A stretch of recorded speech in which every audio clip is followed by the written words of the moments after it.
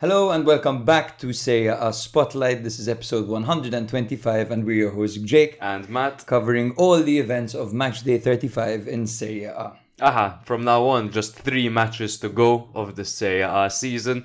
Of course, we have our champions. We extend another congratulations to Inter.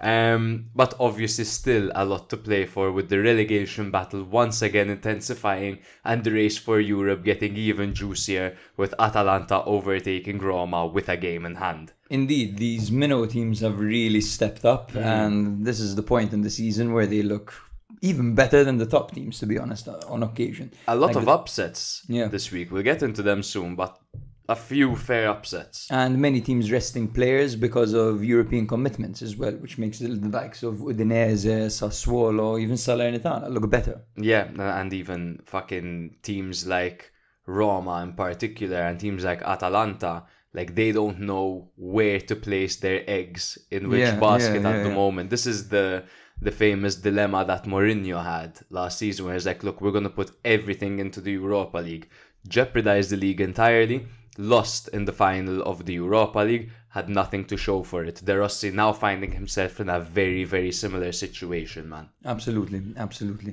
We'll get into all that. Of course, our goal of the week goes to Coop Miners for his strike against Salernitana. I like the way he disguised that shot. Yeah. He made it look like he wasn't going to shoot and he just curled it.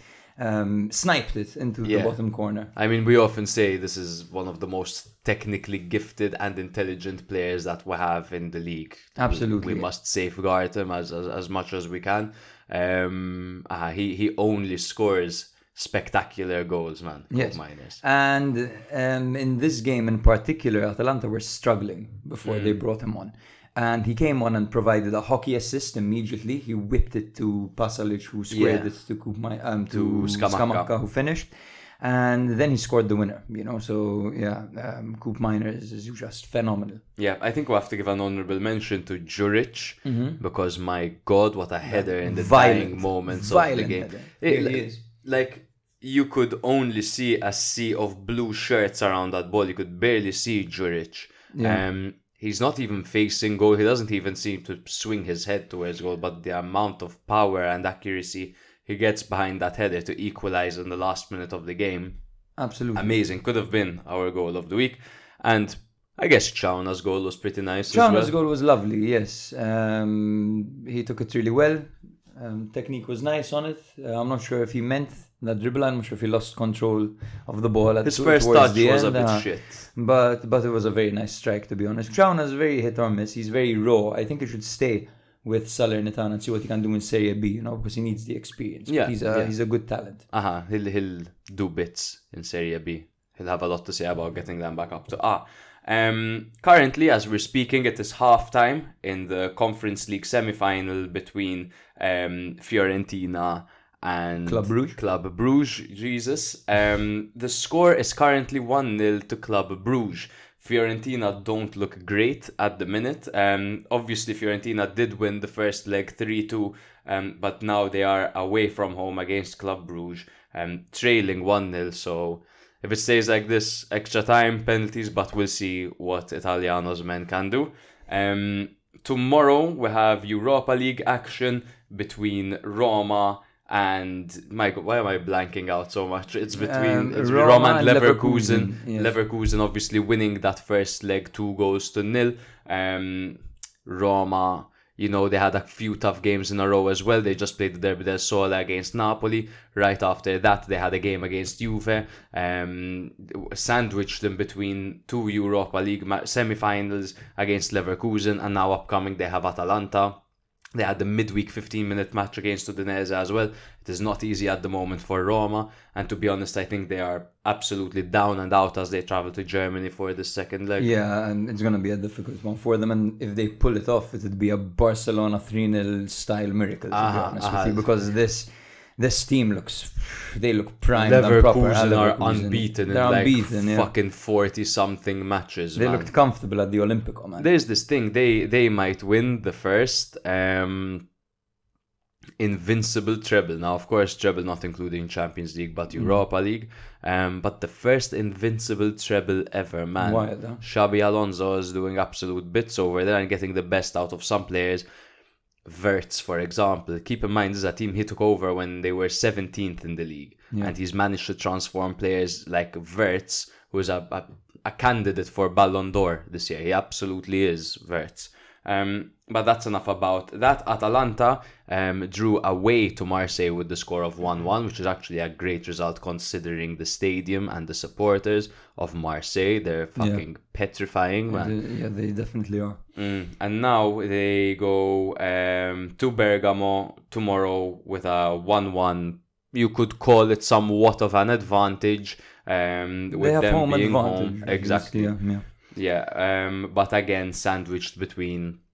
Okay, they just played Salernitana, but they're playing Roma. Absolutely. So it's tough for everyone. We have our first Champions League finalist as well, even though it doesn't include anything Italian. It's Borussia Dortmund, and shout out to them for knocking out PSG. Fellow Milan fans who still have a bitter taste in their mouth with PSG. It just reminds you of Thiago Silva, Ibrahimovic, Donnarumma. So nice to see them getting knocked out. Yeah, and not only that, but as Milan supporters, can't help but think, because Milan have done nothing but fall short this season. Just slightly, every time, just second best in every single occasion. But what you see in the Champions League group of death is that Dortmund, who Milan held and should have beat in the first game, and PSG, who Milan beat, faced off in the semi-finals. Dortmund through to the Champions League final. Yeah, that's a classic case of that could have been us. Yeah. Before we move on, I'd like to thank our patrons for their monthly contribution. Thank you very much to Alan, Andrew, Andy, Anthony, Tim, Campbell, Slooge McNoodle, Lena, David, Kyle, Luca, Matthias, Mint, Michael, Tonna, and Ed. Thank you very much for your constant support of the show.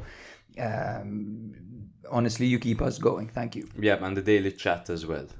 Yes. Full of knowledge. If you guys want to become patrons as well, it's $3.99 a month. We can't offer you many perks. It is for you to support our podcast if you want us to do more high quality content and improve our content. However, we do have a fun little group chat that you'll be added to, and you do get to see they got some behind the scenes. Yeah, that's what I was about to say. From last episode, we had to actually pause the last episode because we were too intoxicated at one point. Fucking workers' day, baby. And there's just a hilarious clip that we sent on our Patreon chat, which was absolutely great. One correction from the last episode, by the way, the chant of El Azuzi, right? It's not cigarettes, it's fumo, which translates to smoke. They're talking about €5 ganja. By the way. €5 ganja. El Azuzi. Everyone will see you in San Donato then. Yes, fantastic. Let's go. €5 grain, baby. €5 grain. Let's get into the... Wait, of course, before we get into the rundown, don't forget to like our content. Follow us on our socials. We're on YouTube, TikTok, Twitter. YouTube, TikTok, Twitter, Instagram, Facebook. We're absolutely everywhere. Don't follow us on YouTube. Subscribe to us on YouTube. And drop us a 5-star rating wherever you're getting your podcast. We'll go straight to the rundown. We'll start things off with Roma 1, Juve 1. A tight affair between these two teams. A very, very entertaining affair, very end-to-end stuff. We got to see very, very high-level football in this game. And a game that meant a lot for both teams as they're battling for Champions League.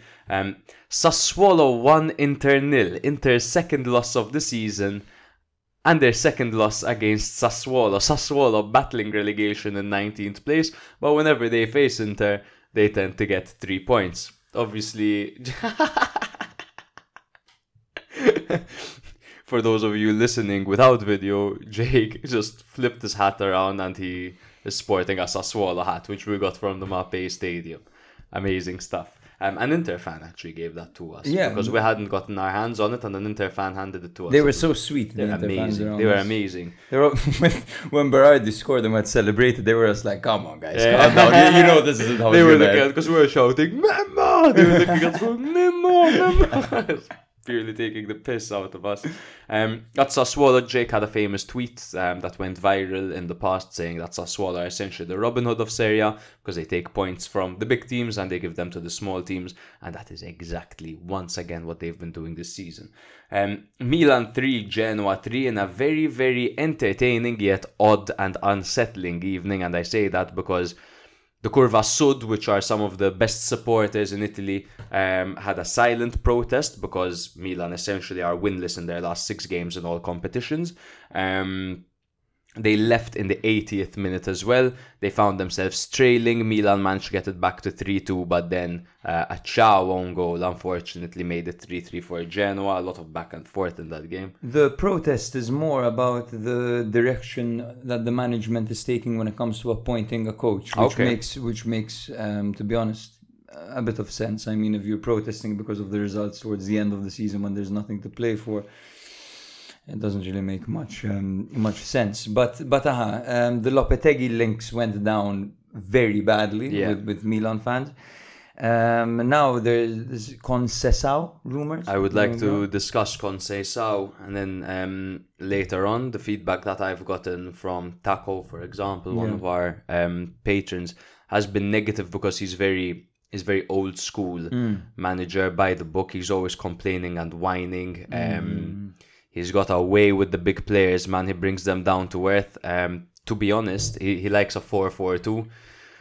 To be honest, from what I've seen of Porto and the Champions League, I kind of like the way they play football. I like the way. I'm not opposed. I'm not opposed. Very pragmatic footballer. I'm not opposed to Conceição in the slightest. Just like 49 years old, Portuguese. He can have that Portuguese link with Leao.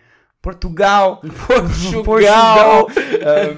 I am a fan, for example, of these managers who aren't super offensive or super defensive. They're somewhere in the middle. It's balance, no? Like Gilardino. Gilardino is the perfect example. Great example. Motta isn't a fucking... Don't imagine Motta to be this offensive mastermind coach. His approach is super balanced as well. Yeah. I think it's the way to go, to be honest, if you want results. I think, well, it is certainly one of the ways to go. Yeah. I think he'll be not directly a good fit, but I think he gives you that kind of Conte, kind of like you're gonna have to work for it kind of thing. It's like a clean slate. He's an authority. Like that's Milan need an authority. With Pioli, I feel like you could get away with some midnight cheese here and there. You know, this guy, there's no fucking midnight cheese, man. Yeah. Monza 2, Lazio 2, a last minute equalizer rather by Milan Juric. I heard an interesting stat about Juric actually. He is the player that wins the most headers in Serie A per game. He heads the ball an average of 6 times. Oh my god. Second is Jaka Bijol, 3 times. So this guy is just heading the ball double more than the person. Go to the post-match interview. It's like, Juric, what do you make of your performance? It's like Mike Tyson after a fight. Torino 0, Bologna 0. Congratulations to Ivan Juric for his 9th 0-0 of the season. Out of 14 draws, his 9th 0-0. He likes a nice round zero. Man. He's got 0 goal difference as well, Torino. Yes. They've only scored 31 goals in 35 games, which is like the 17th best. So 3 from the bottom, essentially. But they've only conceded 31, which is the 4th best. The duality of man. I have some points to make about Juric as well later on. Bologna, they're confirmed Europe, but they're really stalling this Champions League qualification, man.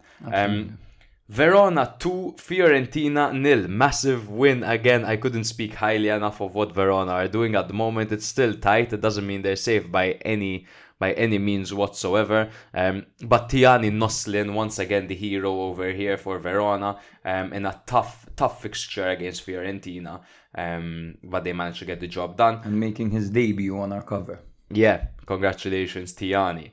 And the first Tiani, surprisingly. That's true. Udinese 1, Napoli 1, a last-minute equalizer by Fabio Cannavaro's men. It's interesting, not much has changed in the way Udinese play football, but they have that fresh grit about them, like they've just appointed a new manager, and it seems to be working quite decently. They're still in trouble, still a lot of work to be done. I still probably bet on I don't know. I'm going to stop right there. Salernitana 1, Atalanta 2. Atalanta seemed to be struggling a little bit in the beginning. They're rotating. Salernitana did score against the run of play, and then when they brought in the big guns, like Scamacca was playing well all game, then they brought in Coop Miners, and he just flicked the switch. Atalanta, like this, they have officially overtaken Roma while still having a game in hand against Fiorentina. What a massive season for Atalanta. Honestly, talk about Bologna because they hadn't done it in so long, so on and so forth, but do not sleep on the fantastic season Atalanta are having. You know, past few seasons, 7th, 8th, 6th, they haven't been in the mix at all, but wow, slow and steady wins the race. Cagliari 1, Lecce 1. Cagliari opened the scoring, and then Gaetano got sent off just before halftime. They managed to hold on for so long, but then Lecce get the equalizer in the 84th and then go on to hit the post twice after that. So it was a real the most useless whirlwind challenge, the most unnecessary challenge I've seen, I think. Late challenge. The studs were high up to the knee, man. It was stupid. And then, you know what pisses me off? It's like, you obviously know that. So why are you sarcastically applauding the referee? Why are you being such a pain in the ass? Like I hate it when players are obviously wrong. They react. They know they're on camera. They know they're gonna look dumb. I hate it. He doesn't really care though, because he has a beard that doesn't connect. So I thought you were going to say because he's back off the Napoli. No, because his beard doesn't connect. Empoli 0, Frosinone 0 to put the cherry on top of the cake of this fantastic episode, right? Nothing like a relegation 6-pointer ending 0-0. You know who scored that game and got disallowed? Jazzy. Poor guy. My God. He is one of those players. I wouldn't be surprised if he had negative goals in a season. Like Jazzy. He's one of the only ones. Shall we kick things off, brother, with Roma 1, Juve 1? Absolutely. So the previous encounter was a 1-0 victory for Juve. Roma were coming off the Derby del Sole, followed by a disappointing semi-final 2-0 home loss to the mighty Leverkusen. Roma decided to rest Gianluca Mancini, Tammy Abraham and Stefan El Shaarawy. Juve had time to rest for this direct battle for Champions League, knowing a win here would guarantee them a spot in the Champions League. They had to make do without Kenan Yildiz and Alexandro, and had only won 2 of their last 13 Serie A matches. Also, obviously, Ruolo del Lex over here for Paredes and Dybala. So, a lot of... obviously, Roma and Juve have a history. They're both battling for Europe over here. It was a 6-pointer for Europe. X's on one team. There was a lot going on over here. A lot on the line. It was a 4-3-2-1 Christmas tree formation for De Rossi's men with Svilar in goal and a backline of Christensen, Llorente, Indica and Angelino. Christensen starting because Karsdorp absolutely fucked Roma in the semi-finals against Leverkusen, playing them clean through on goal. You can't make mistakes like that against a team like that. Midfield 3 of Cristante, Paredes and Pellegrini. I couldn't highlight how good I feel Paredes has been recently for Roma. He's been super in the middle. His balls have just grown and grown and grown and grown. I don't think he's ever had a problem in that department. Yeah, it's true. But it's his entire game. Like. It's true. The classic against Holland when you smash the ball onto the bench. Dybala and Baldanzi flanking Big Rom. 3-5-2 for Juve, Wojciech Szczesny in goal on the backline of Gatti, Bremer and Danilo. Wea out on the right, Cambiaso on the left, and a midfield 3 of McKennie, Locatelli and Rabiot, with Chiesa and Vlahovic starting up front together. So a deep cross by Angelino was headed into the crossbar by Christensen in the 10th minute as Roma started fierce and they started rough. In fact, just 5 minutes later, the 15th minute, Big Rom opened the scoring. It was a low cross by Baldanzi that caused problems for the Juve defence, and Lukaku slotted in a rebound following a Cristante attempt. However, in the 31st minute, just 15 minutes later, there was some brilliant work by Chiesa as he put Pellegrini on his ass and delivered a peach of a cross to Bremer, who rose and headed in brilliantly for what seemed to be a very easy goal. Did you see Pellegrini's reaction to that? No. After he got up, like when he got up, Chiesa had already whipped it in, and Bremer had already headed it home. And Pellegrini's just like, what can I do? You know? He's just, what can I do? He put me on my ass. There's nothing we could have done about it. Like there's so much I want to say about Chiesa after this game. He's been back on. Yeah. And then just after the restart, Chiesa almost scored an amazing goal as he skipped past Christensen and rattled the inside of the far post with a very promising, direct and powerful strike. This is the thing, right? Because he received the ball a little bit awkwardly.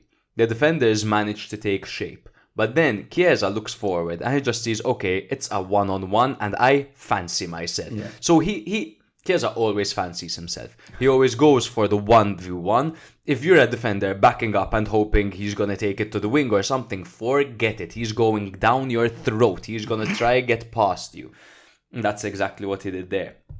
Danilo headed the ball off the line in the 68th minute after a Christensen strike. Svilar denied Locatelli in the 78th, albeit the strike was mishit. And then in the 87th, Svilar got another great save, tipping Keane's header over the bar. Roma could have won it at the end, but once again it was disappointment for Tammy Abraham. This time he buffered for a bit too long before getting his shot away, which was easily saved by Szczesny. Obviously the reason I'm saying again was because he did miss an open goal in the final moments of the semi-final against Leverkusen. This situation was hard though for Tammy, with Szczesny rushing out, and I think he actually angled his shot pretty well, because it almost went under Szczesny's legs. Szczesny kind of fell onto it. He did really well to make himself big. Szczesny did well. However, he took his time to get the shot away. When the ball was coming, like over there, I don't think you should take a touch, but he was setting himself up for a bit too long. Over there, I feel like as a striker, you need to attack the ball because, you know, you've got defenders charging in and they're about to slide. So they're about to extend themselves and put their bodies in front of the ball. So whack the ball the second that you receive it. And I just feel like had it been another striker, maybe I'd give them the benefit of the doubt. But Tammy Abraham, sometimes it just seems like when he's not on, and he never has a game where he misses a few chances and then he scores. You know what I mean? He's either totally on or totally off. That's true. Still recovering from injury, obviously, coming back in slowly, so can't be too harsh. Maybe that's why he took the touch, to be honest, because of a lack of confidence. Yeah. Possibly. I thought Juve didn't look themselves in this game in a good way, because they seemed offensive. And just to highlight, obviously, and start the conversation about Federico Chiesa, because his performance over here, the last time I saw him play a game like this was in the Euros 2020. Obviously not quite there yet, and I don't even know if he will get there again, because that was just incredible form that he was on during the Euros. But he was very good this game, and he has been very good. And what you said about Juve not looking themselves rings absolutely true, and it has been the case since after that Torino game. The Torino game was like a 0-0 with an XG of 0.05 for each team. The Milan game, Juve gave Milan hell. Milan didn't even have a single shot on target, and they were just pressing, and they were quite unlucky not to get the victory, to be honest. And this game, again, man, they took a while to kind of grow into the game. I thought the beginning was all Roma, but then eventually when they grew into it at the end of the first half, they continued and took that energy to the second half. And I thought they were quite unlucky not to come out with a victory, because they had two chances that were saved brilliantly by Svilar. Locatelli, and Locatelli, I have them here. I can't remember. Keane, the header at the end, man. Oh my god, what a save! Yeah, to be honest, similar saves, both kind of falling backwards. Yeah, I don't think it's like a change in style or anything of the sort from Juve. I just simply think that in the games that they've been playing recently, since after the Torino game, they've needed to win, because they've been stalling this automatic qualification for Champions League for so long, and they're always a goal away. So they just need to keep on pushing until the end. I think it literally is as simple as that. I don't think Allegri's going out there and playing modern football. You know what I mean? It's like, go, I'm freaking out. I don't know. They're pushing higher up, and having Cambiaso and of course Chiesa, because they need a goal. Yeah. They obviously need a goal. And 3 games to go. Yes, and they need 3 points. So they're either going to draw every single game. I think now they need 2. 2? I think 2. Maybe. Because they needed a victory against Roma, to qualify, I believe. Maybe my maths is wrong. But they did a win against Roma, but they got 1 point. So I guess 2 points. Okay, totally doable. They have Salernitana next. I've been a real big fan of this Cambiaso and Chiesa on the same side attacking. Yeah. They look really good together. I think Cambiaso offers a little bit more than Kostic does nowadays, especially because of how ambidextrous and technical he is. Do you think that Chiesa is turning the heat up, turning the gas up on the hob? Because he's just ready for the summer competition. He's just ready for the Euros. The Euros could very much be Chiesa's competition. I'm sure that's a factor, but it's also the case that, timeline-wise, it makes sense. He came back from injury. He took some time finding himself again. He was criticized for losing his explosivity, everyone was saying, and all that. But it takes a while, Injuries take a mental toll on you. And now he seems comfortable playing again. He seems comfortable to go into those 50-50s and to maybe dribble when it's risky, when you're going to get hit. He seems back to his best when it comes to that. Man, when he's in form like this, all you want to do in a game is give him the ball and let him figure it out, because he makes it happen, he makes it work, and that's what Juve were doing. And then, but for some fucking reason or another, Allegri decided to take him out in the 75th minute when he was literally everything for Juve, everything for them. It was odd. What I found even weirder, but considering Roma's schedule, I understand a little bit more, and maybe the nature of the player, I said maybe a little bit more than I would with Chiesa. Dybala was subbed off at halftime. That is weird. Against his ex-team, 3 points needed. Absolute must win. But was there any report of a knock or something? I don't believe so. Not that I found during my research, man. That's bizarre, actually. That's really weird. I guess maybe preparation. De Rossi has made it clear. He's not prioritizing shit. Absolutely. And that could be the case, actually. They have a return leg to play. They need their best players available. Plus, they've been playing a lot of football lately, and Dybala does struggle with injury, as does Chiesa, and that would probably explain both substitutions, to be honest. Especially the Chiesa one, He's on for 70 minutes. I mean, you've given him enough time.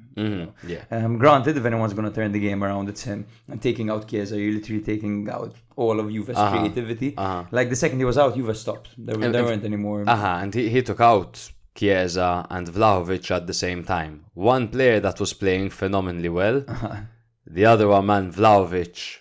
Look, it's not always the case, because I've often defended him in saying Vlahovic doesn't get as many goals as he did at Fiorentina with Juve because of Allegri's game style, because he doesn't play to Vlahovic's strengths, and he should, because he's a world-class striker.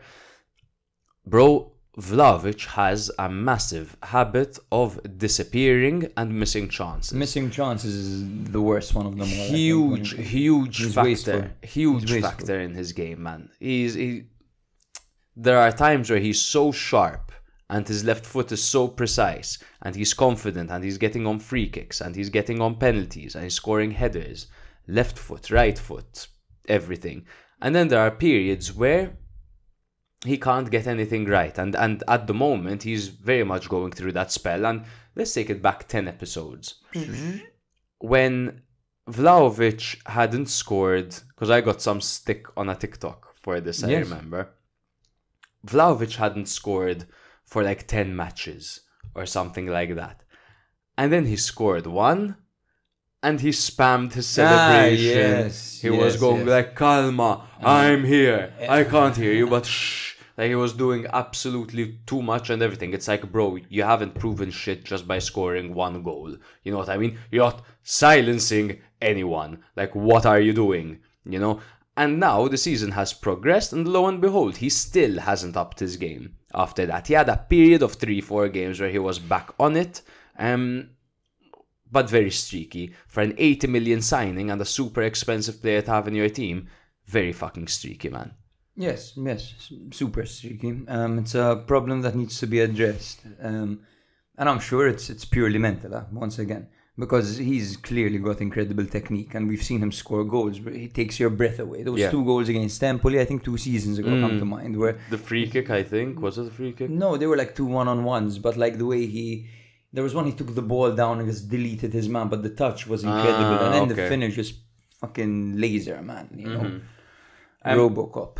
I think with the game the way it went, surprisingly, Roma would be the happier ones with this point because Roma had their back towards the ropes as Juve kept on attacking and attacking. Roma have now been overtaken by Atalanta, who have that game in hand against Fiorentina, along with an upcoming direct encounter. If you were De Rossi, toughest question in the world, right? Where would you place your focus? You have the Europa League and you have the league. The league at this point, I mean, the Europa League is a tough one for them now. It's an uphill battle. I know you need to believe and all that, but it's looking quite unrealistic. So if I were De Rossi, I would have gone guns blazing against this Juve team. But you can never tell because they had the first leg to play and they wasted a lot. They used a lot of energy in that one. I don't know. I think the league is the priority. The thing is, the league is no longer in their hands, bro. That's the fucking thing. Because just look at the table over here.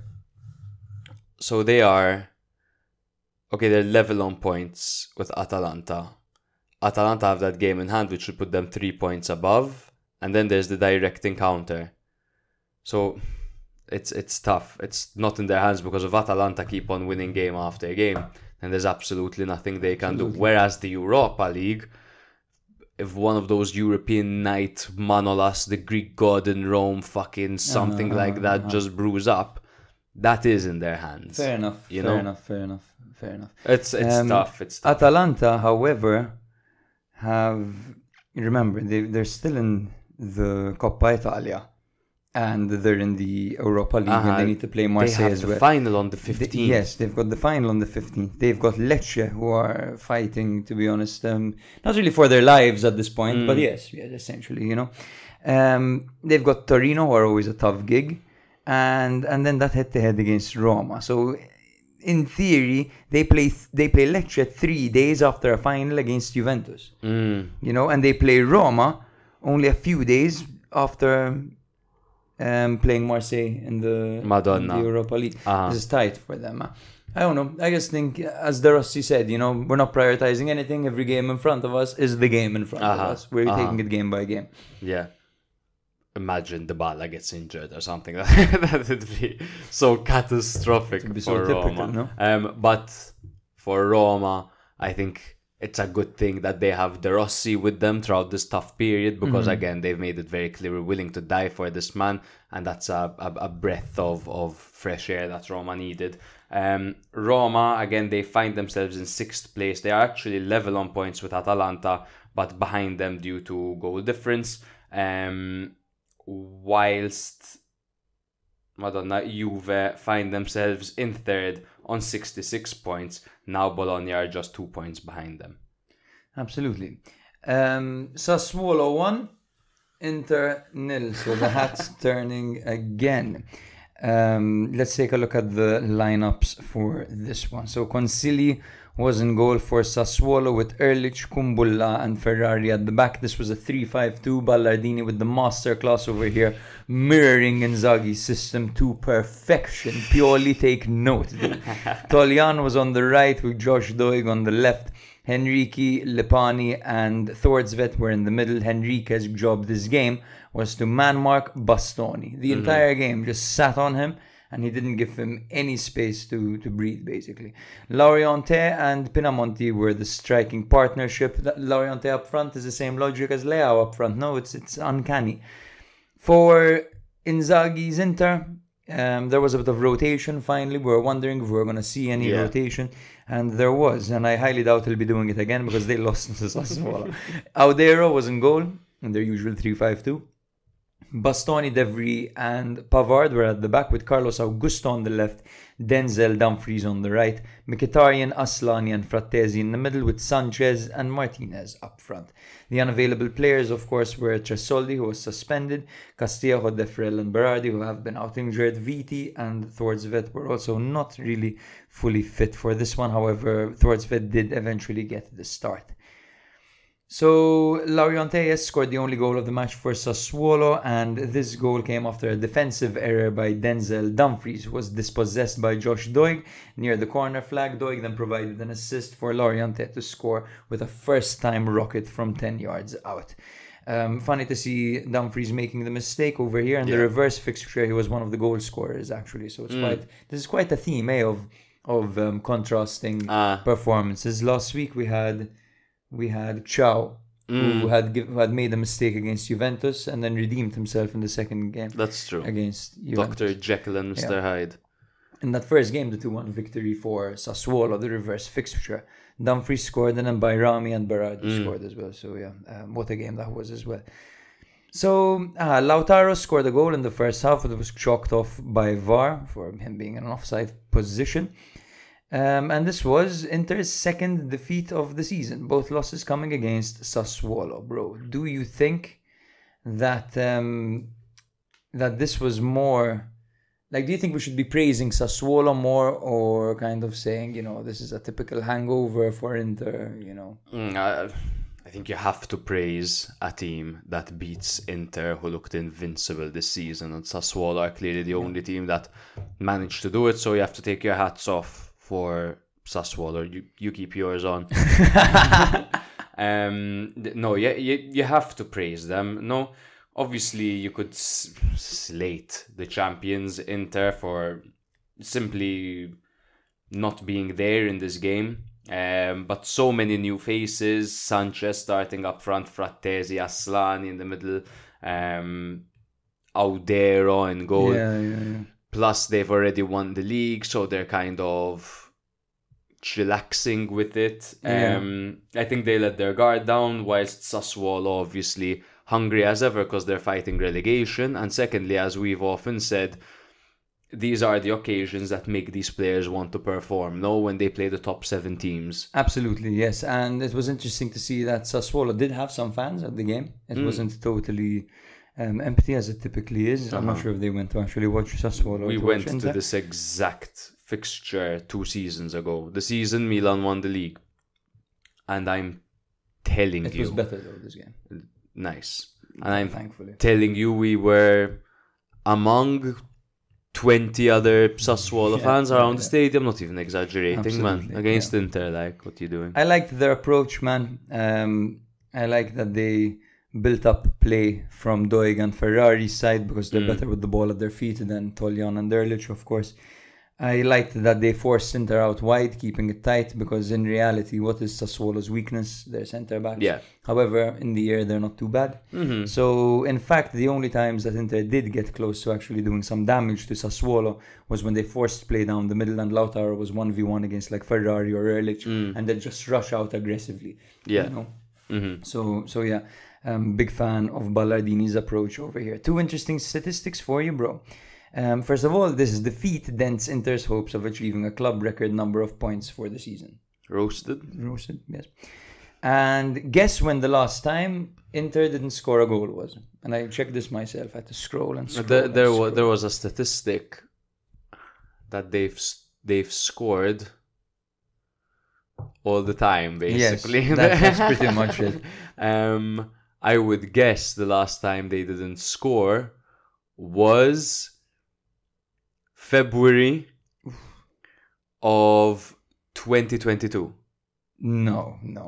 February of 2020 would have been closer. It's April 2023. I meant 2023. I meant 2023. Last season. I know, I can barely keep up with that. Every time I get used to the 24, it becomes a 25. Hey, man, Jesus Christ. Yes, it was the 15th of April 2023 against Monza. Remember the 1-0 Caldirola scored? Yes. That was the last time they hadn't scored a goal. So, yes, props to Sassuolo. Hangover or no hangover, this Inter team scores every game. So the fact that they kept them out was commendable. It's interesting because I have seen Inter struggle for goals when they don't have both Martinez and Thuram on the pitch. I think it's a good thing that they're bringing in Taremi next season because they do need additional reinforcements up front. Thankfully for them, they've got the likes of Mkhitaryan in the middle, Barella in the middle, Çalhanoğlu, fucking Di Marco on the left. So they have other people that can get them goals and not just the two strikers. But occasionally when it's like fucking Lautaro alongside Arnautovic or Thuram alongside Sanchez, the strikers tend to struggle to find their feet, and we have seen Lautaro struggle in the past. Of course, this season he's been one of the best strikers in the world, but in the past, take it back to February of last season and February of the season before. He usually has a drought every year. Exactly, around that period after New Year, there's typically a drought for him. Yeah, too much champagne for Lautaro. Frank on Twitter, shout out to Frank, our boy Frank, Shout love out Frank. Frankie. He had called us out for basically roasting Consigli. For destroying Consigli. Yes, he's like, boy, you guys pick on Consigli a bit too much. And he's like, and this time he said, like, I hope to hear some Consigli praise in the next episode. I'm like, we'll give him his flowers, don't worry. Looked into it a little bit, looked at the game again. Which I'm like, I haven't seen Consigli once. Like, these extended highlights, where's Consigli? I went on the stats, okay, 1 shot on target for Inter. And so I was like, bro, Consigli didn't do anything. I think Frank just knows ball to a degree where he saw Consigli just command his area. Exactly. Come on, he's shouting at the defender. What a leader. No, I mean, that's where he excels. And Consigli, don't get us wrong, guys. Consigli back in the day was a fantastic goalkeeper. Even if you go back to season 1 of our podcast. We were saying he should be called up for Italy. Yes. We have a theory why he fucking wasn't, about it not being... Go back and check it out. Yes, but he has a few moments in him that just make you suspect him sometimes. The way he gives the ball away. A few moments, because he's such a good shot stopper, and then suddenly, I don't know. I don't want to make claim over here. But yes, interesting stat once again. Sassuolo have their place in history, becoming only the 3rd team to take 6 out of 6 points off of the champions of Italy. The other teams were Torino in 1994-1995, Sampdoria in 2012 and 2013, and both of them were against Juventus. Wow. Yeah. Inzaghi's words after the loss. Okay, here we go. We started sluggish and we didn't have the right approach to the game. I'm sorry for the defeat, but credit must be given to Sassuolo for a performance of great effort and sacrifice. True. Mm-hmm. It's right to enjoy the Scudetto, but there are still 3 games to go and we have to focus. It hurts to lose and it should hurt. I already told the club that next season I want to go in with all the players I had this term, not losing a single one. Ooh. Considering all the games we need to play and the length of the season, we do need a bigger team. So let's take this one by one. First of all, Inzaghi is a serial winner and he hates losing, and he said it himself that he doesn't even like losing friendlies. Yeah. So I do think that he'll think twice maybe about rotation for the next game. Yeah. Because this would have pissed him off totally. Losing 2 games to Sassuolo in a season, Yeah. What do you think about Inter needing a bigger team? Do you think they need more depth? I think Inter are the team in the league that has the best depth. Them alongside Atalanta, their depth is crazy. I think it rings true because, again, you look at the striking department where perhaps you want higher quality depth. Perhaps in the right wing-back area, he doesn't just want his 2 options to be Dumfries and Darmian, because sure, in his system he can make it work, but when you bring on Dumfries and he puts together a disaster class, for example, then perhaps over there you need higher quality players that you can rotate. We've often spoken that maybe they don't have a replacement for Çalhanoğlu if he fell injured, and that the only one is Aslani, and Aslani isn't really getting minutes. Perhaps there should be another option over there. We know Aslani can also play in an 8. Yeah. So maybe he could be the direct replacement of Barella, and then maybe Frattesi can be the direct replacement of Mkhitaryan. It never hurts to have more players at your arsenal. Absolutely. They also had, you remember their defensive injury crisis. At the same time, Milan were having their defensive injury crisis. So these are things that happen. Yes, and even when you look at the fact that their strikers didn't really perform. Sanchez took ages to come to life. Yeah. Towards the end of the season only. And Arnautovic was quite woeful, to be honest, throughout the season. But yeah, That's pretty much it. Of course, Ballardini was full of praise for his players. He said that the club isn't accustomed to being in such a tight fight for survival, but the players are handling it really well. Sassuolo are fortunate to have people who really care, perhaps too much at some moments, he said. He said, yeah, the club supports us and the players sent strong signals. We can do it. He believes. Ballardini believes. You have to. You have to believe. You have to. Yes. Massive 3 points. Massive, the biggest 3 points for them against Inter as well. Yes. So, Sassuolo are in 19th with 29 points, just 3 points off of Empoli in 17th, while Inter are first, drinking at the top of the table. Yeah. Now the hat can go round again. Milan 3, Genoa 3 is the next one. Here we go. We're going to cover the previous encounter was a 1-0 away victory for Milan where Giroud got a clean sheet. This is the game in which Giroud had to step in goal because Mike got a red card. Yes. Sportiello was injured. Mirante was injured. There was this whole fucking shit show and Giroud ended up keeper. 4 keepers this season, Milan. Literally. Milan had Theo and Tomori back from bans after picking up red cards and accumulation of yellows against Inter. But Calabria and Musa were suspended, while Manyan, Loftus-Cheek, Kier and Jovic were injured. Long injury for some muscle fatigue. Jovic thought it was just muscle fatigue. How the fuck is it taking that long, man? I just have to look into it a bit more. Starman Albert Gudmundsson did not make the trip with flu symptoms. Left behind with Ruslan Malinovsky, Bani, Maturo and former Milan man Junior Messias. So they were missing some of their key players. Messias, Malinovsky, Gudmundsson really standing out over there. Absolutely. 3 of their standout players. And Messias has had a really tough season with injuries. He really has. He was hardly ever injured with Milan, if I recall correctly. No, never like this, at least. Probably because he was sharing every minute with Salamakers. Hey.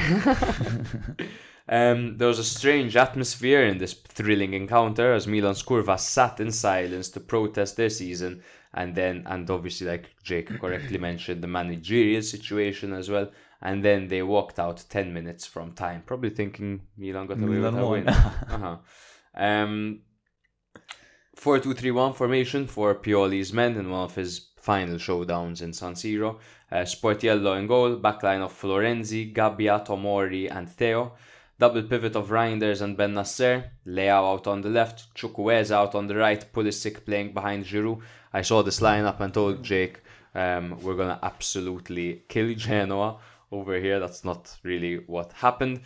3-5-2 formation for Gilardino's men with Martinez in goal and a backline of Vogliacco, De Winter and Vasquez. Spence out on the right, Martin out on the left, and a midfield 3 of Frendrup, Badel and Thorsby, with Retegui starting alongside Ekoban up front. So Genoa were the ones that opened the scoring in the 5th minute as Retegui sent Sportiello the wrong way from the spot to make it 1-0. The penalty was awarded after Tomori tripped up Vogliacco in the box. This was Retegui's first goal since end February. 1-0 Genoa. Pulisic hit the post with an excellent effort in the 13th minute, and Martinez pulled off a couple of great saves before Milan equalised in the 45th minute through Florenzi, who headed in a peach of a cross by Chukwueze. His last goal was on the 8th of May 2022 against Verona. Wow. And then after halftime, Pioli's magical team talks. No? 48th minute, 2-1 Genoa. Vogliacco's early cross was brilliantly headed in by Ekoban as he beat Gabbia in the air. Vogliacco was really involved in this game. Every 50-50 he was there like a fucking animal, man. Won the penalty, got the assist over here. Ekoban's presence in the box, he's a strong boy, man. He is, and I'm really happy for him because he turned his season around totally. The Genoa fans were really criticizing him for ages, and now he looks like a player who's got a lot of, he can cause problems running at the defense and also in the air. Are you seeing what I'm seeing? Fiorentina penalty, 84th minute, steps up. Oh, goal! Just belt run. Just what a goal! Just underneath the keeper. Well placed. Great stuff. Yes, fantastic. So 48th minute, Ekoban equalizes. makes it 2-1 to Genoa with that header. 72nd minute, Milan equalised through Gabbia, who headed in a Florenzi corner very well, getting his third goal since rejoining this season. Third goal being in all competitions. This is his second in Serie A. And then 3 minutes later, Giroud volleyed into the far corner after a brilliant cross by Pulisic. Really put his foot through that one. That is a trademark Giroud goal for Milan. You'd think Milan had it done. You'd think, okay, thank guys, you gave me a fright over there. All right, I can calm down now. 87th minute. It was a really simple long ball down the wing that absolutely caught everyone off guard from the Milan team. Landed to Thorsby, who hit a square ball that was fumbled over the line by Chow. Tomori tried to pass it out, but it connected with Chow. Retegui was putting pressure on, and it just went over the line. Can't put too much blame on Chow over there. It's literally nothing you can do there. If it weren't him, it would have been Retegui. Milan, bro, winless in 6 in all competitions. Terrible spell after. From January onwards, Milan were really turning their season around. We were starting to say, maybe Pioli not out. The statistics were showing Milan actually had more points than they did at that stage of the season than the season they won the Scudetto. Everything was looking like, okay, these players are starting to gel, the project is starting to, But then all of a sudden, season turned round on its head as Milan got knocked out against Roma in the Europa League. And then straight after that, losing against Inter in their own stadium. And Inter not lifting the trophy that night, but celebrating winning the second Di star. Marco tattooed the date of the derby and the Scudetto trophy. Congratulations, Di Marco. Congratulations. Maybe history. Di Marco, you should tattoo some blonde over. I'm gonna stop. No. We're not gonna talk about Inter's players' hairlines. That was a hilarious comment on our YouTube section from Kyle. What else can we say about Inter? Proceeds to roast their hairline. Mkhitaryan balding. Yeah. Carlos Augusto balding. Di Marco, we know what you're doing. Amazing. One thing I found interesting is Genoa's approach once again. Of course, you'd expect a low block going into a game like this. If Genoa are going to attack you, you'd expect them to go on Chukwueze and Florenzi's side. That is not what Genoa did at all. All of their attacks, 95% of their attacks, I would say, came down Leao and Theo's side. Catching them out, totally. Catching them out. Baiting them. Look at the goals. Look where they came. They all came from that side. All of them. Crazy. Yeah. Crazy. So imagine choosing to attack down Theo's side over Florenzi's side. These are... Because we often talk about like these managers don't have enough experience. Okay. But these young managers, some of them have balls, bro. Like for Gilardino to go up against Milan and to just decide, look, I'm going to try this out. They're often attacking, so let's bait them and catch them out on that left-hand side. Down Milan's left-hand side, man. I know, the double world-class side. Literally. It's called, But yes, it could be the case maybe that they do push up more on that side. I guess that's it, right? It didn't help Milan at all that Tomori was particularly erratic this game. Yeah. He was rushing out. He was clumsy from the get-go. And when you have a start to a game like that, you're just destined for a disaster. It's going to be like mentally you're shaken and it's going to be a long day for you at the office. Absolutely. 3 minutes in, what was it? He gave it away 3 minutes in, no? 3-4 minutes in. The penalty was scored in the 5th. Yeah. Reckless by him. It's always been his problem, since he joined. He's a fantastic centre-back, Tomori, brilliant centre-back, but this rush of blood to the head he reminds me of Romero, man, who's at Spurs now. When it comes to this random rush of blood he gets to the head. Like He's not a clean and tidy centre-back. It's true. You know what I mean? Yes, I know what he's you mean. more like he's not grinta, calculated. exactly, grinta, aggressive. Some of his He's very smart with where he positions himself. There are certain goal line clearances, certain interceptions, certain tackles as well are really, really good. I don't mean to say obviously he's not a gifted centre back, he's not tidy at all, you know. Very but good in the air. He's very good in the air, but he's erratic at times, man. And that's something that comes, and then it calms down with experience. Absolutely. You look at Ramos in the earlier stages of his career, he was erratic. Towards the latter stages of his career, he was aggressive and commanding. That's the difference. You learn how to transfer that into Mancini is another brilliant example of that. It's true. Mancini is another great example. And if you look at Tomori, granted, he's 26 years old. He's not the youngest, but how long has he been starting full seasons? Yeah. Not that long. So maybe, in 2-3 years' time, he would have ironed this issue out, maybe. With some more coaching, some more experience. Yeah. A tactical thing that I noticed, because obviously nowadays, since the hashtag purely out train, we're on it, choo and all that. You kind of make observations and you start seeing everything. But did you notice purely changing formation after going 1-up in the 75th minute? He just removed the midfield. He took out Chukwueze and brought on Chow. Okay? So he brought on an extra defender and he lost the midfield. So essentially, this created a huge gap in the middle that invited all that pressure from Genoa. I don't know. In-game management was always the struggle. No? But Milan have the most substitute goals this season. Yes, but they're all man-for-man substitutions. Bring on Jovic for Giroud. Bring on Chukwueze for Pulisic. There were certain occasions where he went 2 up front. Giroud knocks it down for Jovic. Yay! It's true. I don't know how much we can... It's spot on. That was weird. The fact that he just removed the midfield towards the end, it was totally weird. But however, I must say, for example, one talking point from this game that we haven't even addressed yet is Leao, man. Leao, once again. You see this paragraph here? That's all about Leao. That's Leao. He was wearing the armband this game, again, right? Whoa. Or was he? Florenzi might have been wearing it. I'm not sure who was wearing... Wait, I have the screenshot here.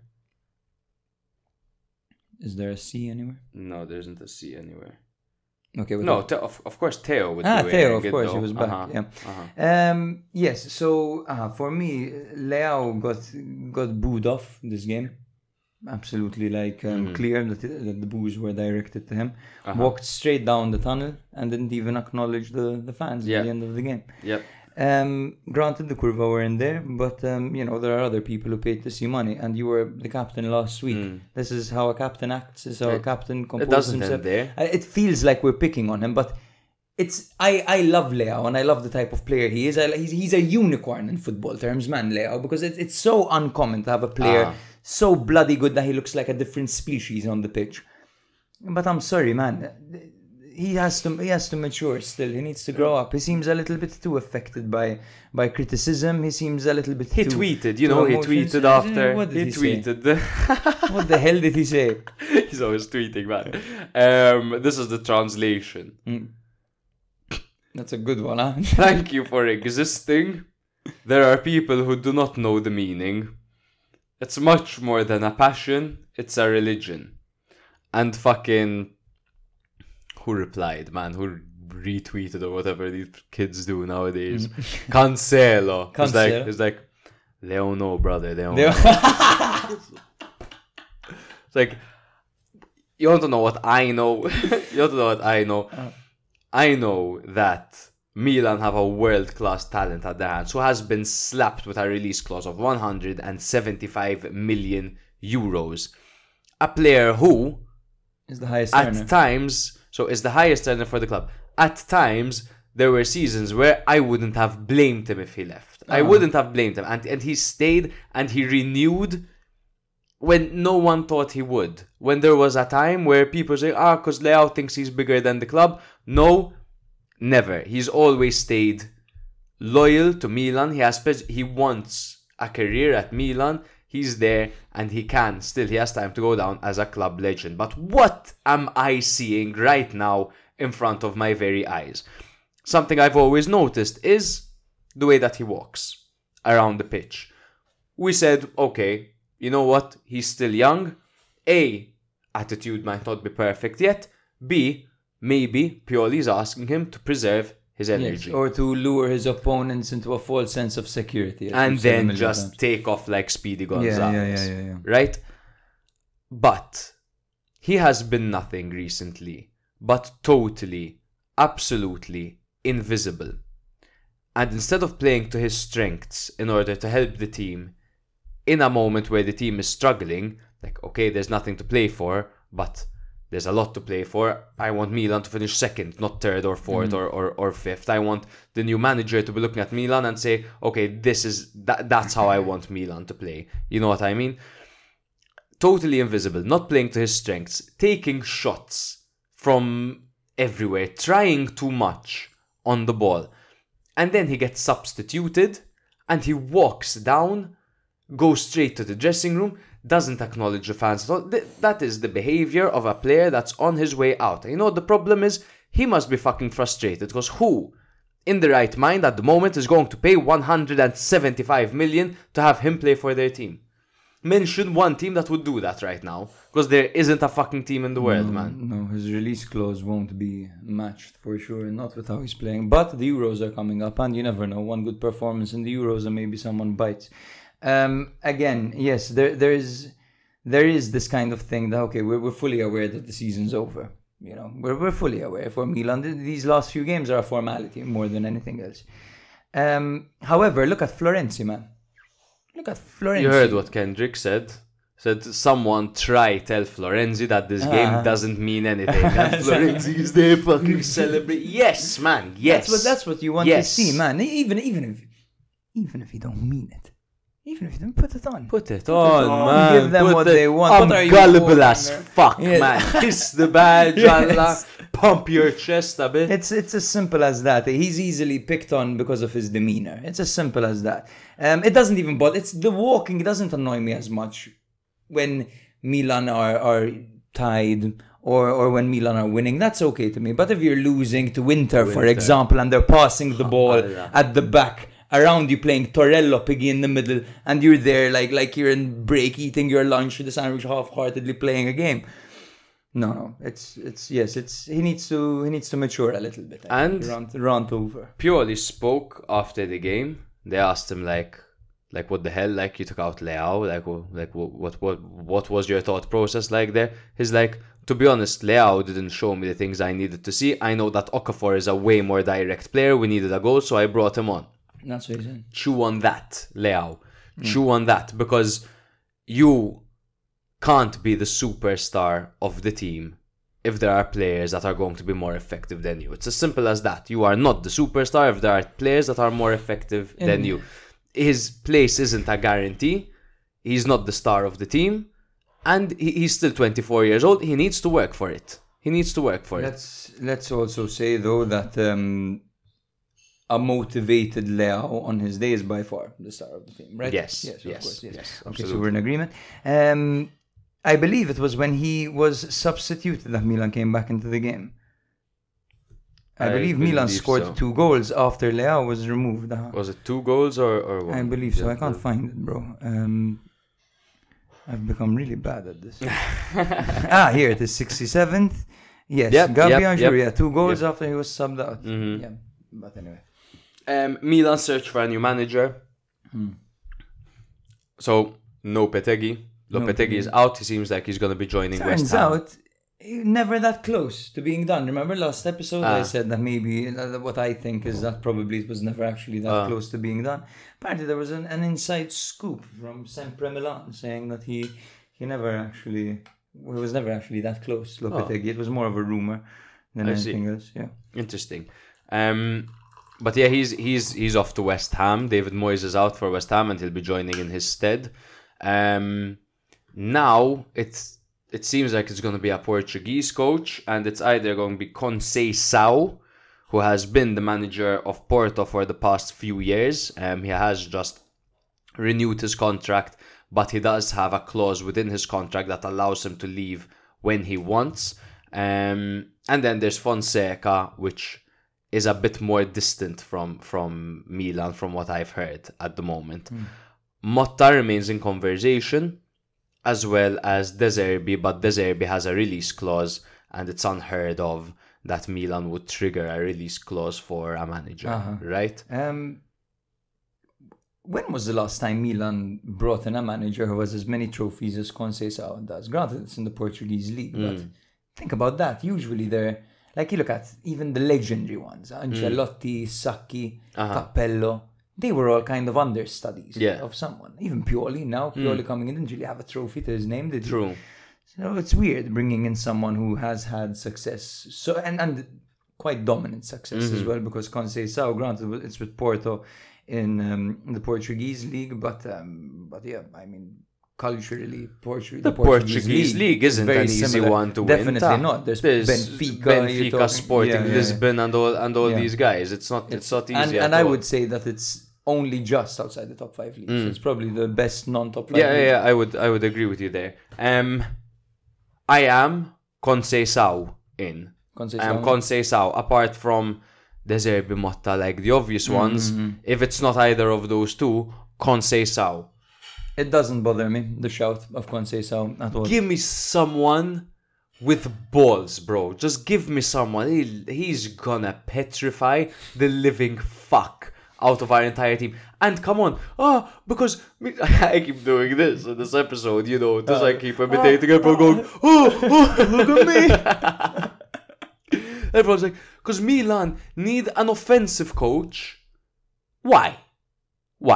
If Milan have had absolutely no problem scoring this season, but their problem has been conceding goals. They've conceded I'm going to tell you how many goals Milan conceded this season. 42. How many have Bologna conceded, bro? Bologna, 27. Yeah. Juve, 27. Atalanta, 38. What about Inter? They also had an 19. Injury crisis, bro. 19. Torino, 31. Fiorentina, 39. Milan do not need an offensive coach. Milan needs someone that's going to solve this issue of conceding goals. Yes, Milan need balance, I think. Yes. The strikers can do their thing. Bring in Zirkzee and let them work their magic. Yeah. But anyway. Yes, Conceição. Let's see. Hopefully. Yeah. If not him, Motta. If not him, Conte. But apparently you heard Pioli might be going to Napoli. That's a no-brainer. Absolutely. That's a no-brainer over there. Company man.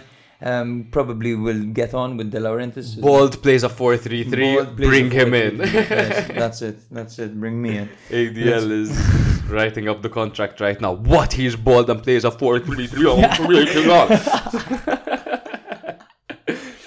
Milan are in second on 71 points. 71 points. No, 71 points. You could call it an okay season. We just have a taste of silverware domestically. Nowadays. I mean, imagine next season. Milan are struggling to make top 4. They're like, we'd look back at the season and be like, exactly. We'd look at the season and be like, that season with Pioli, how much better it was. It's all about what you compare. For sure. Comparison is a thief of joy, gentlemen. There you go. And ladies. You would just say it like that, ladies. Genoa in 12th on 43 points. Genoa also have a fantastic record, by the way, against the top teams. They've held Inter, they've killed Roma, I believe they've held Atalanta, they have held Milan, I think they held Fiorentina as well. A lot of holding by Genoa. It's true. They've been very good when it comes to... They're another Robin Hood, Yeah. Shall we move on to the next? Yes. The next is Monza 2, Lazio 2, dude. Lazio thought they had it all done and dusted towards the end with a late goal. I'll run you through it properly, don't worry. Let's go with the formations. We have a 4-2-3-1 for Monza with Di Gregorio on goal, Birindelli and Kyriakopoulos on the flanks, with Izzo and Mari as a centre-back partnership. Warren Bondo and Matteo Pessina were the midfield double pivot, with Colpani and Zerbin out wide, and Valentin Carboni playing behind Milan Juric. That Colpani, Carboni, Zerbin, man. Delicious. This is 90s, man. 90s football. 90s football. Someone get them a kappa jacket. Yeah, honestly. Someone get them a kappa jacket and some trackies with their socks. They're so much fun to watch, honestly. And I don't use this word often. They are wicked. What they are is retro, bro. Retro, man. Retro. 3-4-2-1 for Tudor's men, as Tudor continues to explore his options at Lazio and twinkle and play over here. Mandas was in goal with Hisai, Romagnoli and Patrick at the back. Zaccagni as the fullback, as the wing back, and Marasic on the other side, with Kamada and Guendouzi in the middle, Luis Alberto and Felipe Anderson playing behind Ciro Immobile, who got the start ahead of Castellanos, because Castellanos had an operation in his tooth. Painful shit, man. I can imagine. Painful shit. Yeah, weird one. They say the two worst pains are ear pain and tooth pain. Shout out to my homies with ear pain and tooth pain. Yes. Hope you feel better, guys. Yes. Mario Hila was the only absentee for Lazio. A big absentee over there, massive, because Hila is very good. And how good.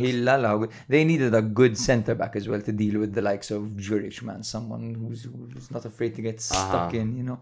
And when you look at, Patrick, okay, he's got his stuff together this season, but Hisai was playing as a makeshift centre back, and Romagnoli this season hasn't been as good as he. He was out injured for a while. Gagliardini, Churia, Andrea Carboni, Daniel Maldini, Machine were all out injured for Monza. Izzo was also not fully fit, but he started. And Danny Mota was not fully fit either. In fact, I don't think he featured. Now, did he come on? He might have come on. Okay, he did come but on. he was just not fully fit enough to start. Yeah. In fact, I think he came on eventually quite late. He had been injured. Yes. So, match events. So, first of all, the reverse fixture was a 1-1 thanks to an Immobile penalty and a Gagliardini goal. Ciro opened the scoring in this one, meaning he's done it twice against Monza this season. He scored capitalizing on a rebound after Kamada decided to launch it from quite far out. Di Gregorio had a stunning save, but he could only save it under the crossbar, and he was unfortunate that it fell to Ciro Immobile, who still, if there's one thing Immobile will never lose till his old age, till he's in a bloody, nursing home, is his positional awareness, man. He's top notch when it comes to that. So he put himself exactly where he needed to be, and he smacked it in. Juric scored in the 73rd minute, a very rare goal with his foot. I can't remember the last goal I've seen from Juric that came with his foot. This probably on our career mode with Salernitana, where he snapped him up on a free. Yeah, probably, bro. That was so much fun, by the way. Vecino scored Lazio's second goal after intercepting a back pass from Monza's Giulio Donati. This was a reckless pass if I've ever seen one. Passing it into no man's land. But it's almost like the defender disappeared as well. But Akbak, bro, he saw that it was going to be too short. Why does he keep backing up, expecting the ball to get to him? Obviously, there's a runner in behind. Yeah. Absolutely, the pass was dreadful, but help a brother out and attack the ball. Absolutely. And then he lost his footing when he noticed the Lazio player coming through. And then Monza's equalizer came deep into stoppage time with a towering trademark header from the big Bosnian bastard Juric on a lovely cross from Mattia Pessina. Bro, that was a lovely, lovely goal. He had three Lazio men around him. I thought there was no way this guy's going to get the ball. But then you see at the beginning, when you see Patrick and Juric shaking hands, this is the size difference over them. You really see how big Juric is. He's massive. He's massive. Ginormous. Yeah. I want to know what happened over here. With Zaccagni. From the 15th minute, Zaccagni got a yellow card. He was subbed off for Cesale by the 32nd. Cesale and then got a yellow card 3 minutes after coming on. Bro. So Tudor thought that Zaccagni was very nervous this game. Okay. And could be because he's playing him as a wing back and Zaccagni can't defend. He took him out because he was on a yellow, and he said that he was on a yellow and a half, Tudor said, so I had to take him out. And he brought on Cesale, who's been pretty horrible all season. He's been shit all season. 3 minutes up on entry, Cesale gets booked immediately. So now you've got your centre back on a yellow card for the rest of the game. A bit of a fumble there by Tudor, I think. Now, kind of let down by Chazale. Absolutely, yes. Bondo and Carboni missed 2 open headers in the first half. If there was anyone who deserved to win this game, it was Monza. Monza, I agree. Who don't have anything to play for, but they're playing pretty well anyway. This was Immobile's first goal since February. Wow. Yeah, it's been a while. Tudor, one point I want to make over here, seems to be doing 2 things at the same time. On the one hand, he's experimenting and he's kind of going through a pre-season. But on the other hand, he's not playing certain players who I would expect him to give a run. The likes of Rovella, the likes of Pellegrini. True. Why are you bringing on Pedro? Why are you? I know you start your best players. There's still a mission over here that needs to be accomplished. It's true. He is neglecting certain talent. Some players I feel are being a bit neglected. Like if you're really gonna stay next season, who's been good. Isaacson is another one. You bring on Pedro instead of Isaacson. Pedro struggled a bit this season. I mean, granted, probably in training he stands out. Because Pedro was a world-class player. So he probably stands out in training. But if you're looking long-term, if you're looking to bring some energy, some flair into the game, bring on Isaacson. He might be your solution next season. Try him out. I also find Zaccagni left wing back just wrong. Yeah. Like if there is one player this season, not all this season, over the past 2-3 years, that has turned Lazio into a team that's capable of grabbing more goals. They've really struggled with wingers until they found Zaccagni. They found Zaccagni. Lazio always had a problem with having good wingers. Philip Anderson, always streaky. I forgot who they had before. Nani. The star in Venice, and then. Yeah. But now they have Zaccagni, who is amazing.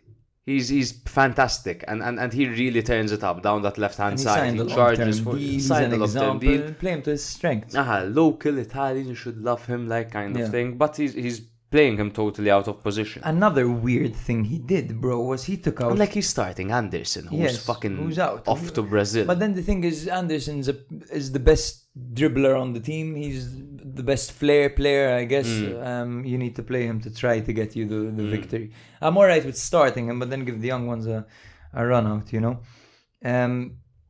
He took out Kamada and Luis Alberto at the same time and brought on Vecino and Cataldi. Took out all the imagination, like all the creativity. Yeah, it was really weird. And even starting Hisa as a centre-back, I don't know. This was a bit weird from Tudor. And he spoke after the game, and I have his quotes here. He said, where does the quote start? Speaking to, Zaccagni had a yellow card and a half. He was so tense, he could have been given a red. The red was on the table. Today we should have and could have done better. A team that must do more than what they did today. I have to analyze this deeply. This is the match I liked the least, both in attack and in defense. Also, from a mental point of view, Monza are tough, they're a good team, but winning wouldn't be right. As in we didn't deserve to win. Let's take this point and prepare ourselves as best as we can for the final 3 games. He said that anything can happen towards the end of the game, whatever, blah, blah, blah, and that's it. He commented on the poor performance of Philip Anderson and others. Today, many players were subpar, some were forced. I made substitutions today. I tried not to remove the least bad ones. So he said that everyone was bad, basically. And this was just taking out the ones who weren't as bad as the rest. Today, there were many subpar players. They have to perform well with a clear mind. We should have done better. So yes, he didn't like the defensive phase. He didn't like it when they had the ball. He didn't like anything. And in quotes, I'm very sad and angry. But on the other side, it's very clear in my head what I have to do. So he's got a game plan. It's a missed opportunity for Lazio, let's put it that way, because they were in decent form, 3 wins on the trot. A victory over here would have put them just 2 points behind their arch rivals in Roma, and suddenly it seems to be an okay season for Lazio. They're in a position where they can push as much as possible with the final 3 games to go, especially if Roma slip up, which is very possible with their schedule. They can slip in and take their place, or if Atalanta slip up, at least put themselves in the equation. But I really didn't see like the urgency from the players. I think Tudor is absolutely right in saying that his players let him down. They didn't have a good game at all. But to be honest, is it just the players? Because it doesn't seem like this system is totally set up to play to the strengths of this current Lazio team. That's the question. Now, of course, let him try new things so that next season he has a clearer picture. You remember our whole thing of, okay, what the hell is Motta doing with Bologna? Okay, he's figuring it out. Fucking he figured it out. So, but it doesn't seem to be working as of yet. But now he'll have a full pre-season with the team, and hopefully it will get better. But that's exactly the thing. Like, it's weird why he's so adamant on playing this 3 at the back formation, but then he brings on the players who can make an impact this season. So weird, just play them in their formation, man, a formation that suits them. If you want to play Pedro and if you want to play Zaccagni, you know, like Zaccagni obviously going to play him, but play him in his best position. Play Pedro on the other side. Fuck it, don't bring him on as a makeshift midfielder. Did you hear what's his name? What his dream is, Lotito? What's his dream? No, not what his dream is, but what he envisions. What is Lotito? God knows what he envisions. Let me just look at him. Giovanni Simeone and the 9. Simeone and the 9. Simeone and it's been mentioned for some time, but now there have been talks that Immobile might go to Napoli, like to be a sub-striker or whatever. And there's talks. He's from Giro, there. of course. Yeah. But there's a whole swap deal that is being rumored and talked about. If I'm Lotito, I take that in a heartbeat. Granted, the Immobile story would come to an end, would conclude, beautiful story, but there's only one winner over here, and that's Lazio, because they're getting Simeone, who had his incredible season at Hellas Verona, coached by Tudor. Yes. So there's that, and then there's also the fact that you're just investing in younger talent, and it's the end of a cycle. No, it's Giro, it's a sad thing, but cycles come to an end. Absolutely, yes. Giovanni Simeone nowadays, 28 years old, still a decent age for a striker. It's go time. Yeah, it's go time. Now you start. He had like a good run with Napoli in the Champions League, doing this and that. He's obviously not gonna sniff that starting spot as long as Osimhen is around. So it depends who Napoli bring in now. He has 2 good options: stay at Napoli or go to Lazio. It's not too bad for him. Yeah, Lazio are in 7th place with 56 points, while Monza are in 11th place with 45 points.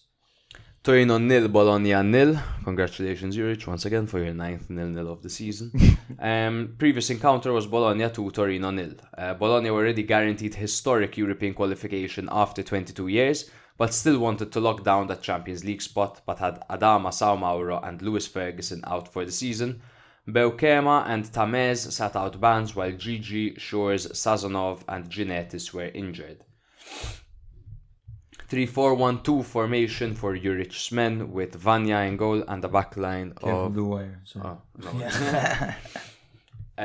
Vanya in goal and a backline of Mazina, Bongiorno and Voivoda. Rick Rod out on the left, Bellanova out on the right, and a double pivot of Ilic and Ricci, with Vlasic playing behind Zapata and Sanabria. It was a 4-1-4-1 formation for Bologna, or a 2-7-2. Every time. Skorupski goal, a backline of Posch, Lukumi, Calafiori and Christensen. Freuler as the regista, with Indoye, Fabian, Abusher and Salamakers in midfield, with Zirkzee up front. Now, whilst there weren't any goals, there were a few opportunities. Sanabria rattled the frame of the goal with his powerful header in the 17th minute, as the follow-up by Zapata was saved amazingly by Skorupski. What a game Skorupski had in this game.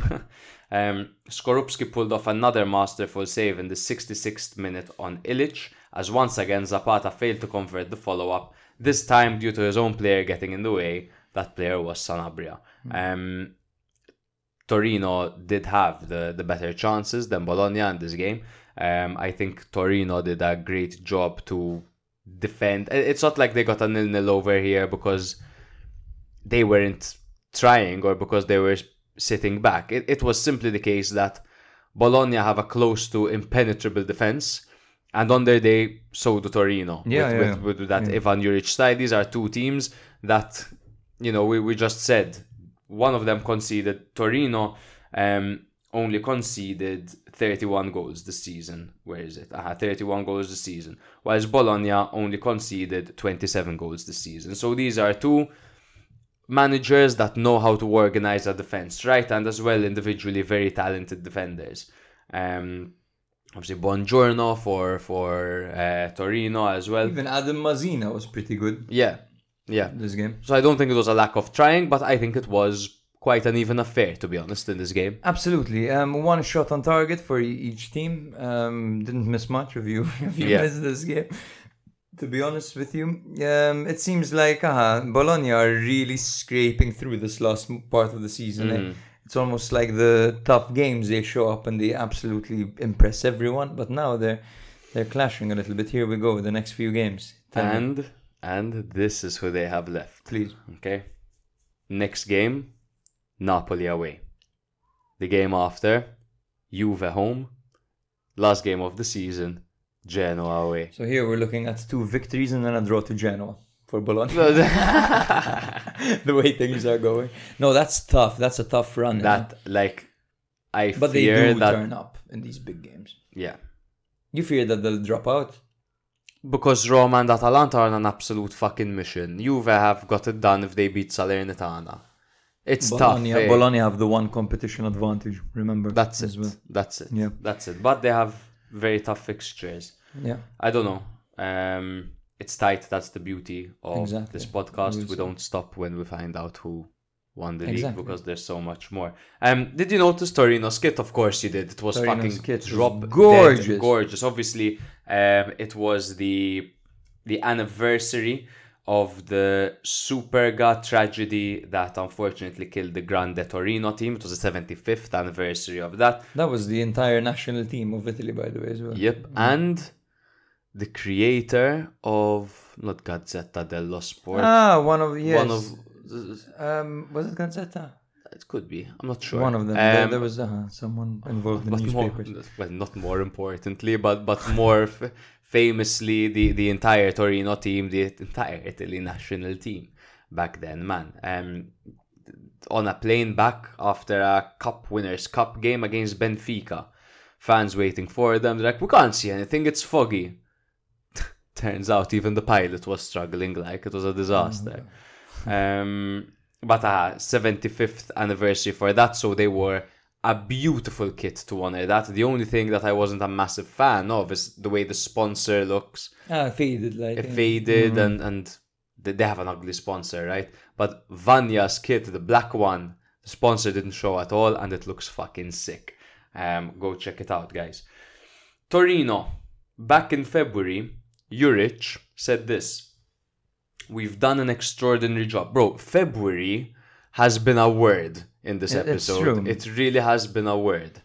Juric said this in February: "We've done an extraordinary job. If we go to Europe, I'll stay at Toro. Otherwise, I'll leave."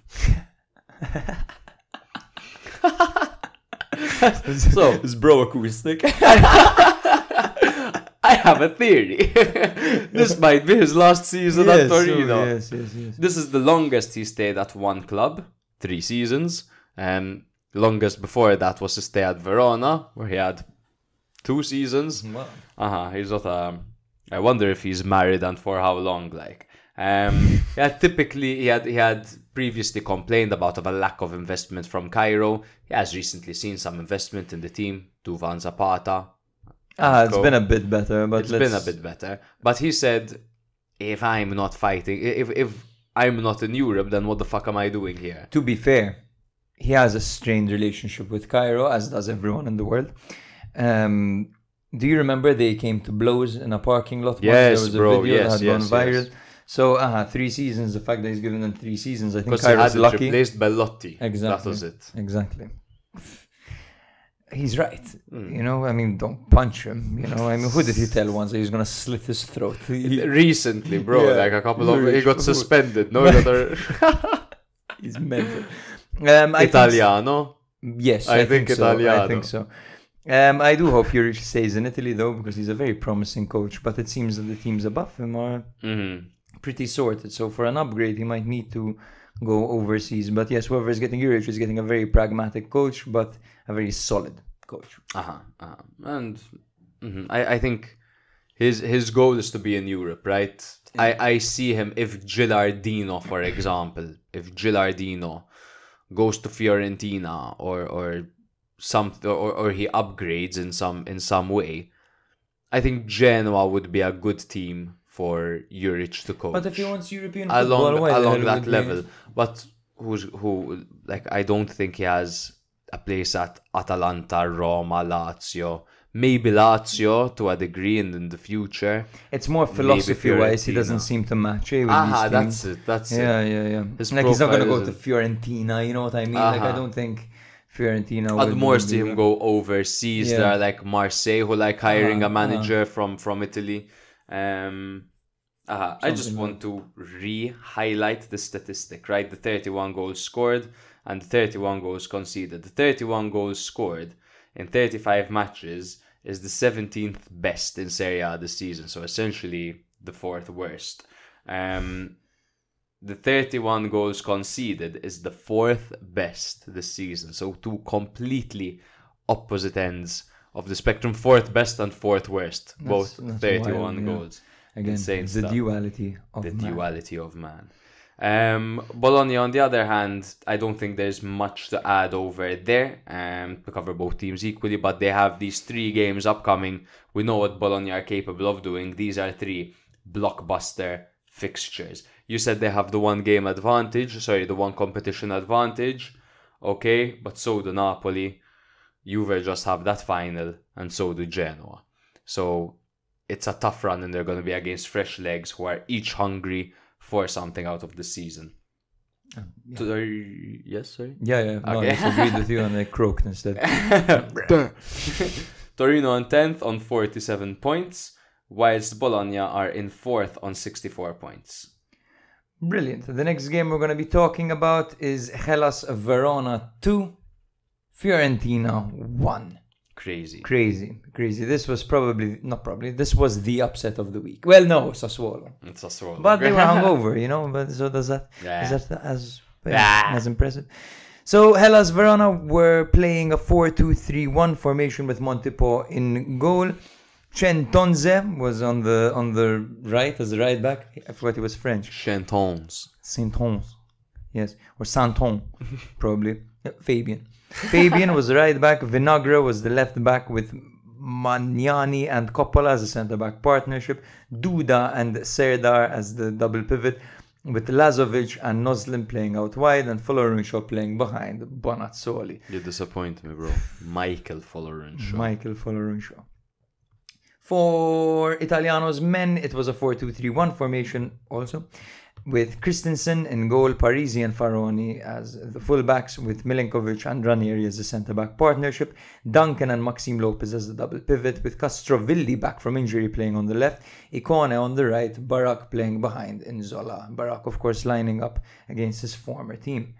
The reverse fixture was a 1-0 victory for Fiorentina thanks to a belt-run goal that came in the 78th minute. If you remember, that goal had come out of nothing. Lazovic opened the scoring this game for Verona with a penalty after Christensen brought down Tiani Noslin in the box. A disaster at the back. An absolute disaster at the back between Christensen and Ranieri. So first you see Milinkovic kind of 50-50ing Noslin, and he kind of lets him go because he thinks that Ranieri's got him. Out of nowhere, Christensen comes rushing out. You know Christensen, that goalkeeper, we had seen him in the conference. He's always with his tongue out. I don't know what the hell is wrong with him. He rushed out of nowhere. He clattered with Ranieri. They got mixed up, and he ended up hitting Noslin's feet, tripping him with his hand. Yes, man. Yeah. Lazovic stepped up and obviously scored the penalty. Castrovilli equalized for Fiorentina. Football's so romantic sometimes, these storylines. With a left-footed angled drive into the far bottom corner after dinking the ball over the sliding defender. It was beautiful. That touch. Yeah, that's another candidate for a goal of the week, I guess. Yeah. Marking a return properly, Yeah. like a proper return. Even at the post, he had a really good game, Castrovilli. And when it comes to, considering it was his first game back, his first start back, he played really well. Verona reclaimed the lead with Tiani Noslin smashing in a ferocious finish from 14 yards after a clearance by Milenkovic. Another individual error by Fiorentina, who just haven't been at the races defensively lately. Even against Club Brugge, they let in 3 goals across 2 legs. Yeah, even though they're through, by the way, they're in the final. Yeah, they drew 1-1. I think so, a Beltran penalty. Yeah, the last goal Castrovilli scored was on the May 14th, 2023. Interestingly enough, Fiorentina were so wasteful this game, particularly Giorgio Icone. Castrovilli was unlucky hitting the post, of course. Barak forced Montepo into a great save, but other than that, there wasn't really much action from Fiorentina. As we have said many times, they're all bark, no bite. Yeah. Verona capitalized on defensive errors to get a very important victory over here. I was impressed by Barak's performance lately. He seems to be back. Barak is quite deployable, isn't he? Yeah, he's been back, I think, for the past 4 or 5 games. To be honest, I was surprised to randomly start seeing his name in the starting lineup, because it almost seems like Italiano would try everything. He was playing Bonaventura in that role. He was playing Beltran in that role. He's essentially tried everything not to call upon Barak. But Barak has come in, and it was good to see him so involved in the last game where they absolutely demolished Sassuolo. Hilarious. That was Sassuolo's last game, and then they beat Inter 1-0. That's crazy, man. And that was Fiorentina's last game, and then they lost to Verona. Serie A. One thing I haven't mentioned is that on the winning goal of Noslin, there seemed to be a handball. But weirdly enough, the highlights didn't quite show it at all. Like, there's no clear angle on it, and I couldn't find the replay. But at the time, it looked like a clear handball. And in the post-match interview, Italiano was obviously furious about this. He said, "It's a pity because we went behind after our own naive mistake, and Noslin did well to take advantage of it, but then conceded a goal with a very clear handball," he told It Doesn't. "We hit the woodwork yet again. We could have taken the lead in the first half, and in the second conceded that goal. It could have gone very differently. Some incidents were just against us today. This is a sport where the fewer mistakes you make, the better you do. Having said that, we give the first goal, and the second one should have been disallowed as Lazovic clearly handled the ball." And it's true. It looked that way. Like, I didn't see it in the replays. I didn't see it in the highlights. Like, I don't know. It's almost like, it's weird. Like, come on, show it. Like, show the full thing. Like, you see them score, and Milinkovic immediately does this. He starts tapping his hand. So clearly, like, show what he's saying. Yeah, it was strange. It was very strange. But yes, another good victory for Hellas Verona, who did a lot of damage to Fiorentina simply by mirroring their system, containing and taking advantages of the mistake that Fiorentina have been making. And Fiorentina, as we said, all bark, no bite. Yeah. So they just let them bark, and they bit them while they were trying to gasp for balls. it. Yes. That's pretty much it. Well done, Hellas Verona. They are in 14th place now with 34 points. A lot of breathing room for them. They're 4 points clear of the drop. They've almost done it, man. Baroni's men. If you want to hear how they've done it, what they've done, you can go back to our previous episodes. We've talked about them so many times. Fiorentina are in 9th with 50 points. 1 point behind Napoli in 8th. And 6 points behind Lazio in 7th. So the European dream is becoming a little bit more complicated for Fiorentina, who have it in their hands, though, to win the Conference League. Though. Yeah, that's it. They are officially in the final now. Yes. Most likely against Olympiacos. Most likely, because they won the first leg against who was it? Villa, West Ham. I think they killed them. To be honest, I'll take a look. Don't worry. If you don't mind, we can set up the next one. Nice. The next one is actually Udinese 1, Napoli 1. Yes, they beat Olympiacos beat Aston Villa 4-2 in the first leg. Madonna. Wild. Prem. Udinese 1, Napoli 1. The previous encounter was a 4-1 victory for Napoli. Napoli were forced to reshuffle with Kvicha Kvaratskhelia, Raspadori, Zielinski, Gollini, and Den Donker not making the trip. The hosts missed Florian Thauvin, Sandy Lovrich, Giannetti, Silvestri, Delafeu and Ezibue, plus banned Newen Perez and Martin Payero. It's a 3-4-2-1 formation for Cannavaro's men with Okoye in goal and the backline of Christensen, Bijol and Ferreira. Kamara on the left, Ezibue on the right, and the midfield two of Zarraga and Wallace, with Brenner and Samardzic playing behind Lucca. Some good size over there, huh? Yeah. 4-3-3 for Calzona's men, with Meret in goal and the backline of Di Lorenzo, Rahmani, Ostigard and Oliveira. Midfield three of Anguissa, Lobotka and Cayuste, with Politano and Lindstrom flanking Osimhen. So the first goal of the game came in the 51st minute. The first half was a snooze fest. Yeah. First no goal, shots on target. In the first half. bro, Nothing. it was like I'm quite sure I slept. 51st minute, Osimhen headed a Napolitano cross. It was one of those situations where you think, Politano is obviously going to cut in on his left and have a crack, no? Yeah. But he kept on going to the byline, crossed it in with his right, and Osimhen headed the ball in. Napoli and Osimhen thought they sealed the deal in the 79th minute, but Osimhen was marginally offside in his goal. Can you pour me some, please? Sure, bro. Thank you. And then in the 91st minute, all drama, Udinese managed to get the equalizer through Success. Christensen's header into the box was brought down and finished off by Success to secure a vital point for Cannavaro's Udinese. Firstly, my first point is, and we thought Milan's title defense was dreadful. This is the worst title defense I have ever seen in my life. Like I'm almost embarrassed for Napoli and the way things have turned out for them this season. And now for the third time running, Napoli saw a victory slip away. They were ahead in the Derby del Sole, they were ahead in the game before that, third game in a row where they had the game in their hands and they lost it. What's the matter like? I think they have many players with uncertain futures, like Osimhen, Exhibite, the most important player. Probably. Zielinski's off to Inter. Kvaratskhelia has been unfit. He's been injured. Mm-hmm. Yeah, exactly. So they have a manager who isn't going to be there next season. So they're in a bit of a slump right now, a bit of a pickle. And the only one who seemed... And the one I feel sorry for the most is Politano, man, because he's having a really good season. He really is, man. He really is. And finally, like, Chucky Lozano's gone, so that right side is his, like, and to be honest, because Euro's coming up and everything, I know there's an abundance of talent on the right-hand side, but he's very good, Politano, man. He has that technique. If he cuts inside and shoots, you have a strong chance he's gonna score, man. A very strong chance. Absolutely. I mean, I don't think there are many players in the league better than Politano at that man. On that side. On that side, There's Orsolini that is very good at it. Very good at it. It's true. Very similar, actually. But Politano, his left foot. Berardi can do it, actually. Berardi can do it, but where is he? With one He's leg. walking again, by the way. Happy birthday.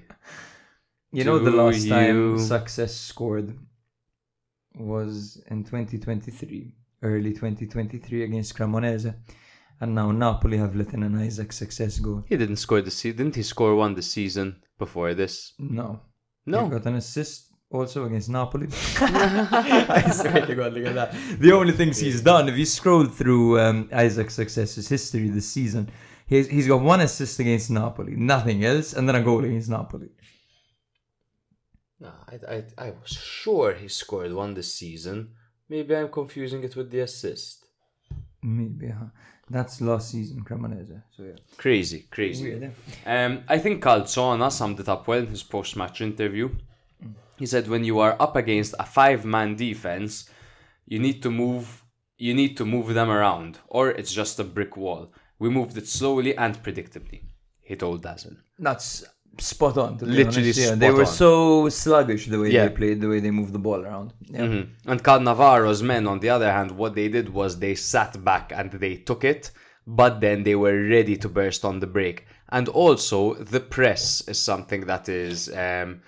I wouldn't say Udinese look too different, but again, there's that new that little bit more grinta, that new manager grinta. I couldn't possibly give you a tactical analysis on how Cannavaro is transforming this team, whatever he is doing, because he's simply right now, to me, playing a little bit dirty and trying to win the games. I can't see a difference between this and Cioffi's Udinese, to be honest. Upon casual viewing, I mean, if you really analyze it, probably we will see. But yeah, we'll do some reading for the next one as well. Some insight on Cannavaro. And what I've seen so far is that he's pragmatic, and then the attacks seem a little bit more fluid. And I don't know if that's because the players are inspired or if it's because of a tactical instruction. I don't know, honestly. That's true. So we'll see. Yeah. Udinese's chances for survival, despite them being in 18th place, is totally in their hands. How come, Matt? How come? Because these are their last 3 matches. Oh, yeah. These are my favorites, like when there's 3 matches left, it's so easy to the prep. You're like, let's look at what they have. Let's take a look at their lessons, Madonna, their remaining fixtures. Away versus Lecce, home versus Empoli, away versus Frosinone. 3 massive relegation 6-pointers, man. Well, the Lecce one, Lecce are still not safe, but they're safe. Oh yes, 37 points. They're 7 points clear of the drop. It would be disastrous if Lecce were to go down right now. But they're still, they know we're mathematically not surviving yet, so still a massive relegation 6-pointer. But that Empoli one and the Frosinone, like Udinese, Empoli, and Frosinone, for that 18th spot, they're all battling it out. Yes.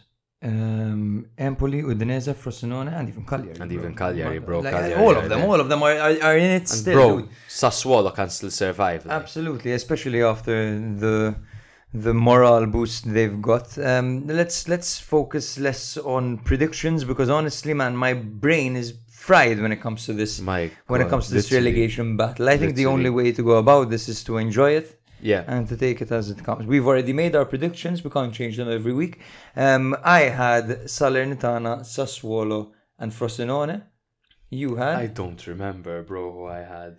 Salernitana, Sassuolo for sure. I think I had Udinese, bro. You're on the money right now. We'll see. Yes. Balls in Cannavaro's court. Let's see if he's afraid to dribble it out. You know? Purely to Napoli is just a bit of a talking point, but I think we both agree that that's a good decision. Better for than Napoli. Conte, I think that would be less toxic and destructive. And when it is an absolute shit show, like it was for Milan under, not Montella, under Gianpaolo, Pioli just came in, steadied the ship, you know, and that's exactly what Napoli need right now. Milan had a good thing before Gianpaolo with Gattuso, where they were getting back on track.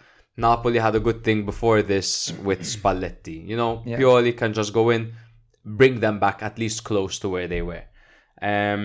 Napoli are in 8th place on 51 points. Crazy if we had to make this prediction last season. Udinese in 18th on 30 points, 2 points behind Empoli. I believe I had made a prediction, bro. When we did our pre-season episode, I had predicted Napoli out of the top 4 initially. Then the season started and I corrected my prediction. Remember, because we had done one after the transfer window closes. Then I put them back in there. Bro, I think you had put Inter out of your top 4. Initially, but I had corrected that. I had corrected before. This guy is just making corrections. No. But before we recorded, I had changed it. So officially, I never had it. No, bro. I remember on the episode, I was saying that you're selling me on Inter not being top 4. I mean, to be fair, they did get weaker transfer-wise. Who would have thought how these players would hit the ground running, huh? Or I'm confusing it with the season before. It could be, bro. You're just I don't think any of us saw Inter made it to the Champions League final and would have said they're not going to make top 4. Exactly, actually. That's a very good point, you fucker. I had them in second, alright? Relax. Salernitana took on Atalanta. And we're actually leading 1-0 until Atalanta turned it round and won 2-0. For Salernitana, it was Fiorillo in goal. Fiorillo, yes, Vincenzo Fiorillo. They played a 3-4-2-1 over here. Bear with me, please, guys. Pasalidis was at the back. His full name being Triantafoilis Pasalides, playing as one of the back where's three, he from? alongside Fazio and Pirola. Bradaric and Sambia were on the wings, with Basic and Koulibaly in the middle. Chauna and Vignato playing behind Chukwubuekimi Ukumwezi. For Atalanta, it was a 3-4-2-1 with Carnesecchi in goal, Scalvini, Hien and Darun at the back, with Hatteber and Zappacosta playing as the wing backs. Ederson and Pasalic in the middle, with Lukman and Miranchuk playing behind Scamacca. The reverse fixture saw a thrashing, 4-1 for Atalanta, with Miranchuk, CDK, Pasalic, Muriel and Pirola all scoring. Now, match events. Let's take a look at the play-by-play. Essentially, Salernitana took the lead against the run of play, with Chauna's goal assisted by Vignato. This was a lovely, tidy strike as Salernitana countered and Chauna was played through. He took a few touches, cut inside, curled it in with his left. Lovely footwork by Chauna over there. Atalanta equalized with Scamacca. He tapped in a knockdown from Pasalic after Coop Miners, who had just come on, whipped the ball in for the hockey assist. And then good work, of course, by Pasalic to do the simple thing and just square it across the face of goal. Sometimes they go for goal over there, and that's the most frustrating thing in the world. Coop Miners scored the winner with a first-time finish into the far bottom corner after a corner was not cleared effectively. He disguised this shot very well, as we said in the intro of this episode. And yeah, it was just a wonderful, wonderful goal. And it took our goal of the week. To be honest with you, this game was all Atalanta. Salernitana's goal totally came against the run of play. And the second half, they barely got a sniff after Gasperini's substitutions, who are still saving some energy for Marseille. Yeah, it's, you could have predicted this one. Atalanta were going to get away with 3 points. They're very fortunate that this game against Salernitana came exactly at this point where they can go level on points with Roma, just above them by a goal difference, and still have that direct encounter against them and the game against Marseille. So they managed to get level with them now, and that direct encounter is all to play for. Plus, they have that game in hand against Fiorentina. So it was very fortunate for them to play Salernitana at this point of the season. Absolutely, man. Absolutely. It's 3 points. It is 3 points, and they've caught up to Roma in 5th, so this is massive for them. I thought that Lukman was tidy with the ball, but wasteful this game. I really enjoyed Scamacca this game. His link-up play was phenomenal. He scored as always. He had a lovely flick on, super flashy, like technical flick on to Miranchuk, who was quite unlucky to not score. He crossed the ball from out wide to Lukman as well, who had a pretty good chance to score, but he missed. He's been playing so well, man. And, is he your number 9 for Italy? If there's one striker, my number 9 for Italy right now is you take both of them and you have 10 days of training. You start with Retegui if they're on par, because he's proven himself with the national team. The second you need goals, you swap them and slowly introduce Scamacca. That's how I would approach it, to be honest with you. I would start initially with Retegui because he's earned his place, and I'm very much a firm believer of that. I don't when you think say he's proven himself with the Italian national talking team, about like the club friendlies, not to say they're nothing, but even in the qualifying stage, man, he scored many important goals for Italy. And don't you think that Scamacca is perhaps put on stages that are higher than the stages Retegui is put on, and perhaps yes, definitely. But however, I do think it's unfair simply to bench Retegui simply because someone's having a better domestic season than he is. Fair enough. Fair schmear. They have 10. Imagine you're the head of sales of your. The head of commercial now. The head of commercial at your company. Yes, whatever your company, you know what I mean. Let's keep that like that. Imagine they bring in someone else, bro, and without even giving them a run, they just fucking replace you. Like, no questions asked. You're doing a good job, your numbers are good, and they bring in someone, and just simply because he had a better season last season, like, despite your performance, you're swapped. despite your performance at the company. This is very different, though. It's very different. I get the analogy. I get it, and it makes sense. It makes sense what you're saying, because I would be fucking devastated. Like, I think Scamacca... I'll write a blog post about it, Scamacca this season has been unplayable now, at this point in the season. Scamacca and that's why... has qualities that other strikers simply don't have. That technique and that size and that tidiness, and the fact that he can play so well with his back towards goal. And if he has his back towards goal, he has Chiesa on one side, Orsolini on the other side, he has Pellegrini behind him, he has Barella. He'll be excellent. Yeah. And then if 60th minute, this guy's not fucking working. The same way Chiro didn't work for Italy, for example. Yeah. You bring on Retegui, and you know how Retegui enters the pitch, bro. He's just hungry and pressing and charging. I would do what you said, but the other way around. Start Scamacca first. Simply because he's a freak of nature. They have 10 days in training, and I'm pretty sure Scamacca is going to impress everyone in those days. However, Spalletti, remember, did criticize his work ethic. Yes. So we'll see how he approaches that, because you can't criticize someone's work ethic, and because he's doing well at Atalanta, you bring him into your starting 11 after the last time he was there. You criticized him and didn't call him up. They both criticized him. Gasperini criticized him as well. It's like he needs to stop thinking he's a phenomenon. He needs to stop acting like a phenomenon, because he's not. He needs to do the simple things. And that's essentially like it. Even though he literally scored a bicycle kick a few match days ago or whatever. He's got the makings of a phenomenon, let's just say that. Definitely. Yes, I believe that is all. I'm not sure if I had another point. Weekly bye-bye to Salernitana. Bye-bye. That's it. That's what I was forgetting. Yes, absolutely. So Salernitana dead last with 15 points all season. I can't remember a team this shit, bro. No, I had very eloquently posed that question where I said, are they the shittest? Yes. Are they the shittest? Out of the last placed teams of the past, since we've had the podcast, for sure, I think they're the shittest. I think Cremonese were better. I think Parma, even Benevento the season before. I think Benevento were better. I think this Salernitana team are the worst team I've seen in Serie A in ages, bro. Yeah, and that's simply as well because of poor management from the top. If you look at the two teams that are the worst run right now in Serie A this season overall, you have... It speaks volumes how the fish rots from its head, right? That's the saying in Maltese, or whatever it is. Napoli, defending champions in 8th. The problem is top-down management. De Laurentiis sacking him, bringing him in, sacking him, bringing him in. And then you have Salernitana dead last, who last season had such an impressive survival story. They wouldn't let go of Dia, for example. They were stubborn with that. They no also disrespect to Wolverhampton.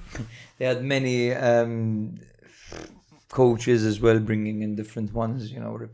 It's just tragic for them. So yes, they are dead last with 15 points, while Atalanta have climbed to 5th with 60 points, tied with Roma, who are in 6th. Yes. How much are Real against Bayern?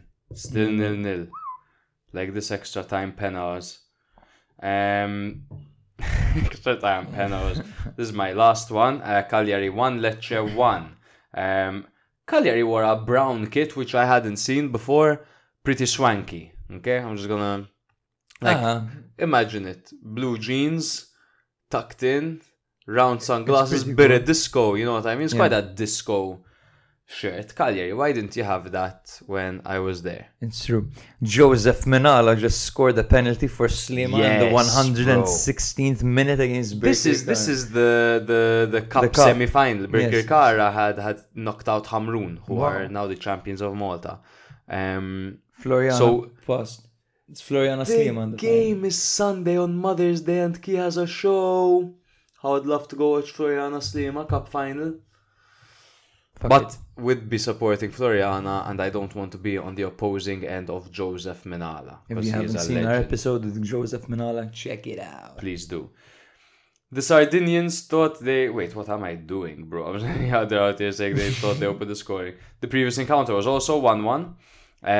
Cagliari now risk being sucked back into the danger zone after 3 points from 4 rounds, despite 2 of those points coming against Inter and Juve, and just before that a victory against Atalanta, the Bean. The Bean. Lecce, on the other hand, are pretty much safe. Viola, yeah. Viola, Pavolletti, Jankto and Mancosu missed out, but Jeremina and Dossena returned, the Twin Towers. That's insensitive, sorry. The visitors were without Lamek Banda. Kristovic must be the plane. Sorry. The visitors were without Lamek Banda, Kaba and Castriot Dermaku, but Ramadani was back. Ramadan. 4-3-1-2 formation for Lecce. For Cagliari, with Scuffè in goal and the backline of Zappa, Mina, Dossena and Augello. Deola, Makumbu and Nandes were the three in midfield, with Gaetano just ahead of them and Luvumbo starting up front alongside Lapadula. 4-4-2 for Lecce, with Falcone in goal and a backline of Jean-Dre, Baschirotto, Pongracic and Gallo. Udan was out on the right, Dorgo was out on the left, and the midfield two of Blin and Ramadani, with Kristovic and Piccoli starting up front together, which is the way Lecce should play, with those two up front together. The Sardinians thought they opened the scoring in the 16th minute through a Deola strike, which deflected in off Nandes, but this was cancelled as Deola handled the ball during the action. Did he control it and it hit his arm? No, he fucking tackled a player, and when he was in the process of tackling him, he had a low center of gravity and he stopped the ball with his hand. So essentially controlled the ball with his hand. Weird. No.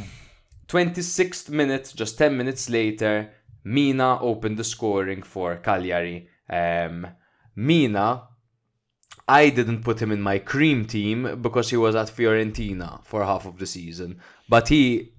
Now, though, now. Like, not even the second half of the season, because he started quite shaky for Cagliari as well. But the first couple of games, he took off instantly. Now he's been a fantastic partner to Dossena. Huge. Yeah. And he got the crucial touch over here into the back of the net after a dangerous low cross by Gaetano. Gaetano was like, I'm playing so well, man. I'm the fucking man. Boom! 44th minute Gaetano red card. The ref checked VAR and upgraded his yellow card into a red as Gaetano planted his studs into the knee of Ramadani in a reckless challenge. Went for the ball, as typically the challenges go, but still very reckless, very late. And who puts their stud that high? And then you have the nerve to clap in the face of the ref. In a 6-pointer. This is the shit that... You're the attacking midfielder. Imagine if you're a ref. Imagine if you're a ref and... Yeah.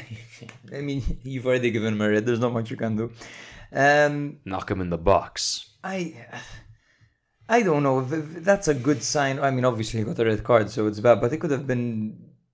He could have been just giving it his all. You know what I mean? It could have been a repercussion of just too much, caring too much, basically. Like imagine, like we said, he fakes it a bit. Just fuck, I got sent off, and the team's gonna struggle now. Don't be a spoiled brat out on a loan.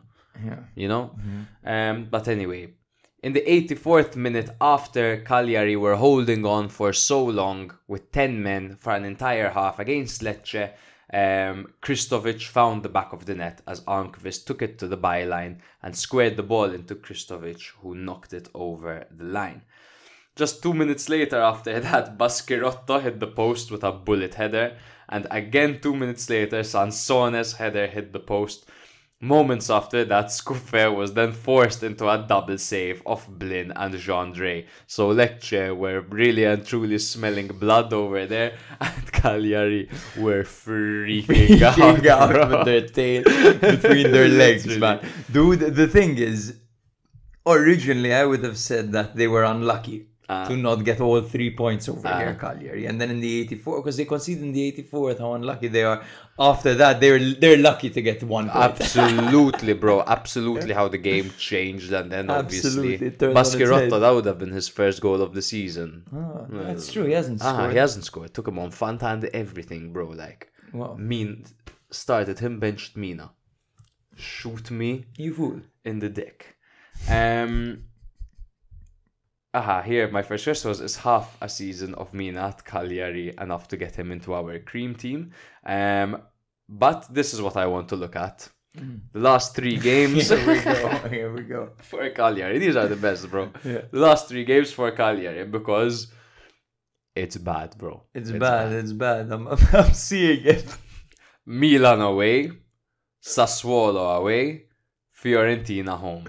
That Sassuolo one, I think Sassuolo beat them there.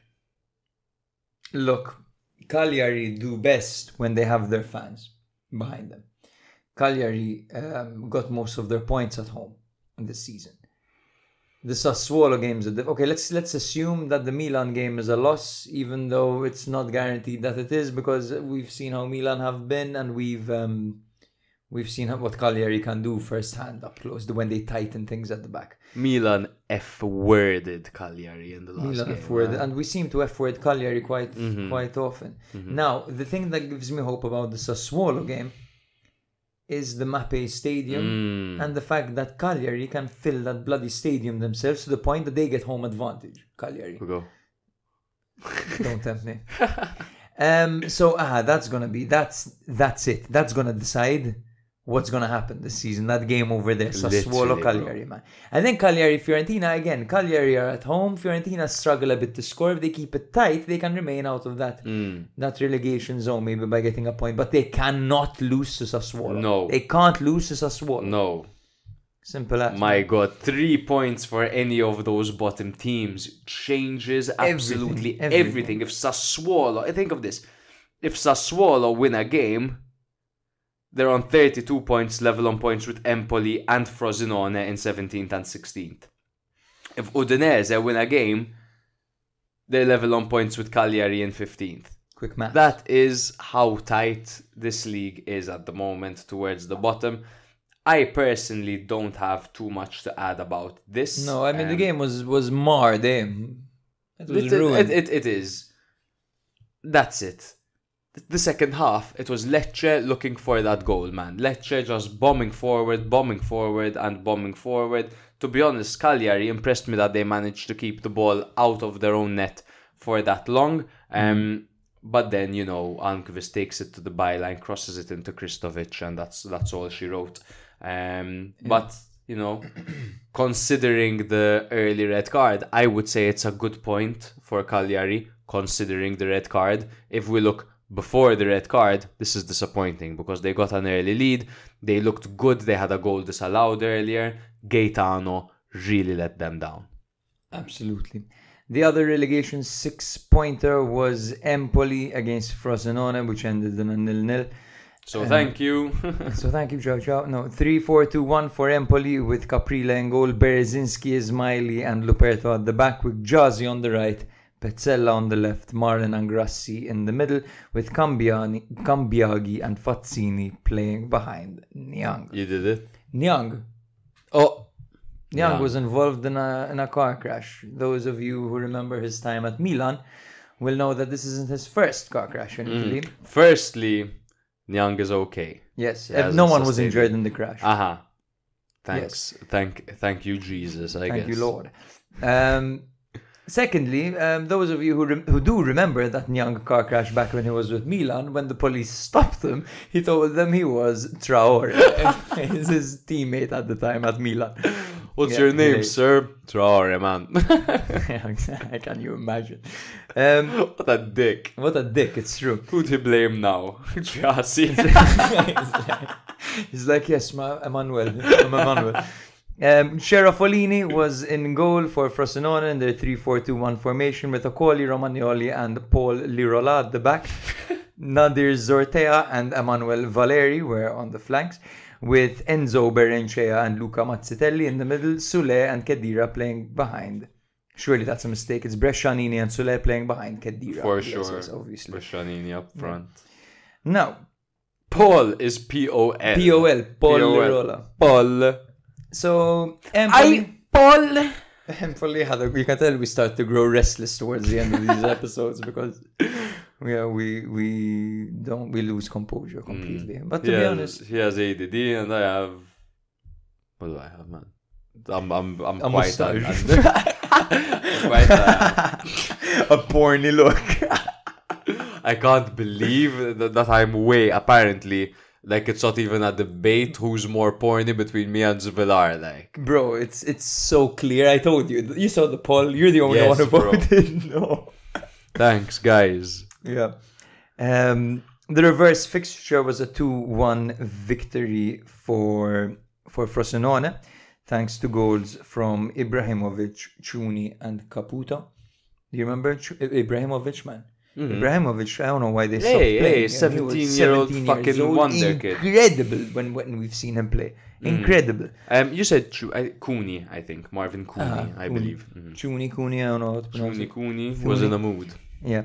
Empoli had a goal ruled offside when Emanuele Ghazi fired in the rebound from a parried Grassi shot, but it turns out he was offside, so that killed his over-the-top celebrations. They weren't over-the-top, I'm kidding. He totally, it warranted that celebration considering the circumstances, yes. Khedira was quite lively this game. He forced Caprile into a few good saves. One with a low drive, the other one with a powerful curler. In the 88th minute, it looked like Ghazi handled the ball in the box. Looked like a clear penalty to me. Wasn't given. Again, another weird one this week. Really weird. Yeah.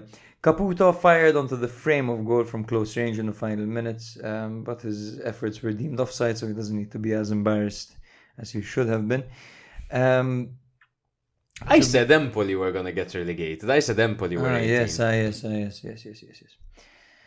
So, this game was, to be honest with you, Empoli did score offside, it's true, but I think Frosinone had the better chances, and they were better than Empoli, to be honest with you. Empoli kept it tight. Caprile was forced into action on a few occasions, particularly on Khedira, who didn't have his shooting boots on, let's be honest. No, the thing about Frosinone is, if you are a team that struggles to score, fantastic.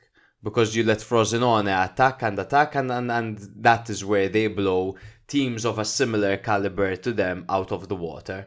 They are, out of those bottom 6 teams, even including Lecce, I believe offensively, Frosinone are better than all of them. It's true. Offensively. It is in the balance and in the defense that they start to struggle. And I would say they have the 3rd worst defense in the league, right? Sassuolo and Salernitana are the only ones under them. That's spot on, to be honest. And if you look here, they totally dominated the game, as in they had the best possession. Out of them, they took 17 shots to Empoli's 7. They had 5 shots on target to Empoli's 1 shot on target. The game did feel like a relegation playoff, and both teams were quite fearful at the beginning. It took quite a while until shit started happening, and then eventually Frosinone just got going. Yeah. And Empoli tried to hit against the run of play. Yeah. Yeah. And that's it. Regarding their league standings, Empoli are in 17th with 32 points, while Frosinone are in 16th with 32 points, both on 32 points. That is what they call a biscotto in Italy. When they share the points, they share a draw. Typically, it wouldn't be this in these circumstances because they're so close to relegation that I'm sure that this was not intentional and both teams would have easily taken a victory over. Typically, the biscotto is like, okay, we're not going to send you down if you don't send us down, kind of thing. Un biscotto. No, usually it's like, you're 15th, we're like 16th, let's share the spoils. Exactly. Let's not put each other in danger, and let's not risk ourselves. But yes, that is it for this episode, guys. We can't fucking wait to see you next week. Next week we will be recording and releasing the episode a little bit early because on the Wednesday there's the Coppa Italia final, and come on, like we have to watch it. We're obviously gonna watch that. So where you get the episode a day earlier. Thank you very much for listening. We love you all. Smash that subscribe button. Yeah, baby.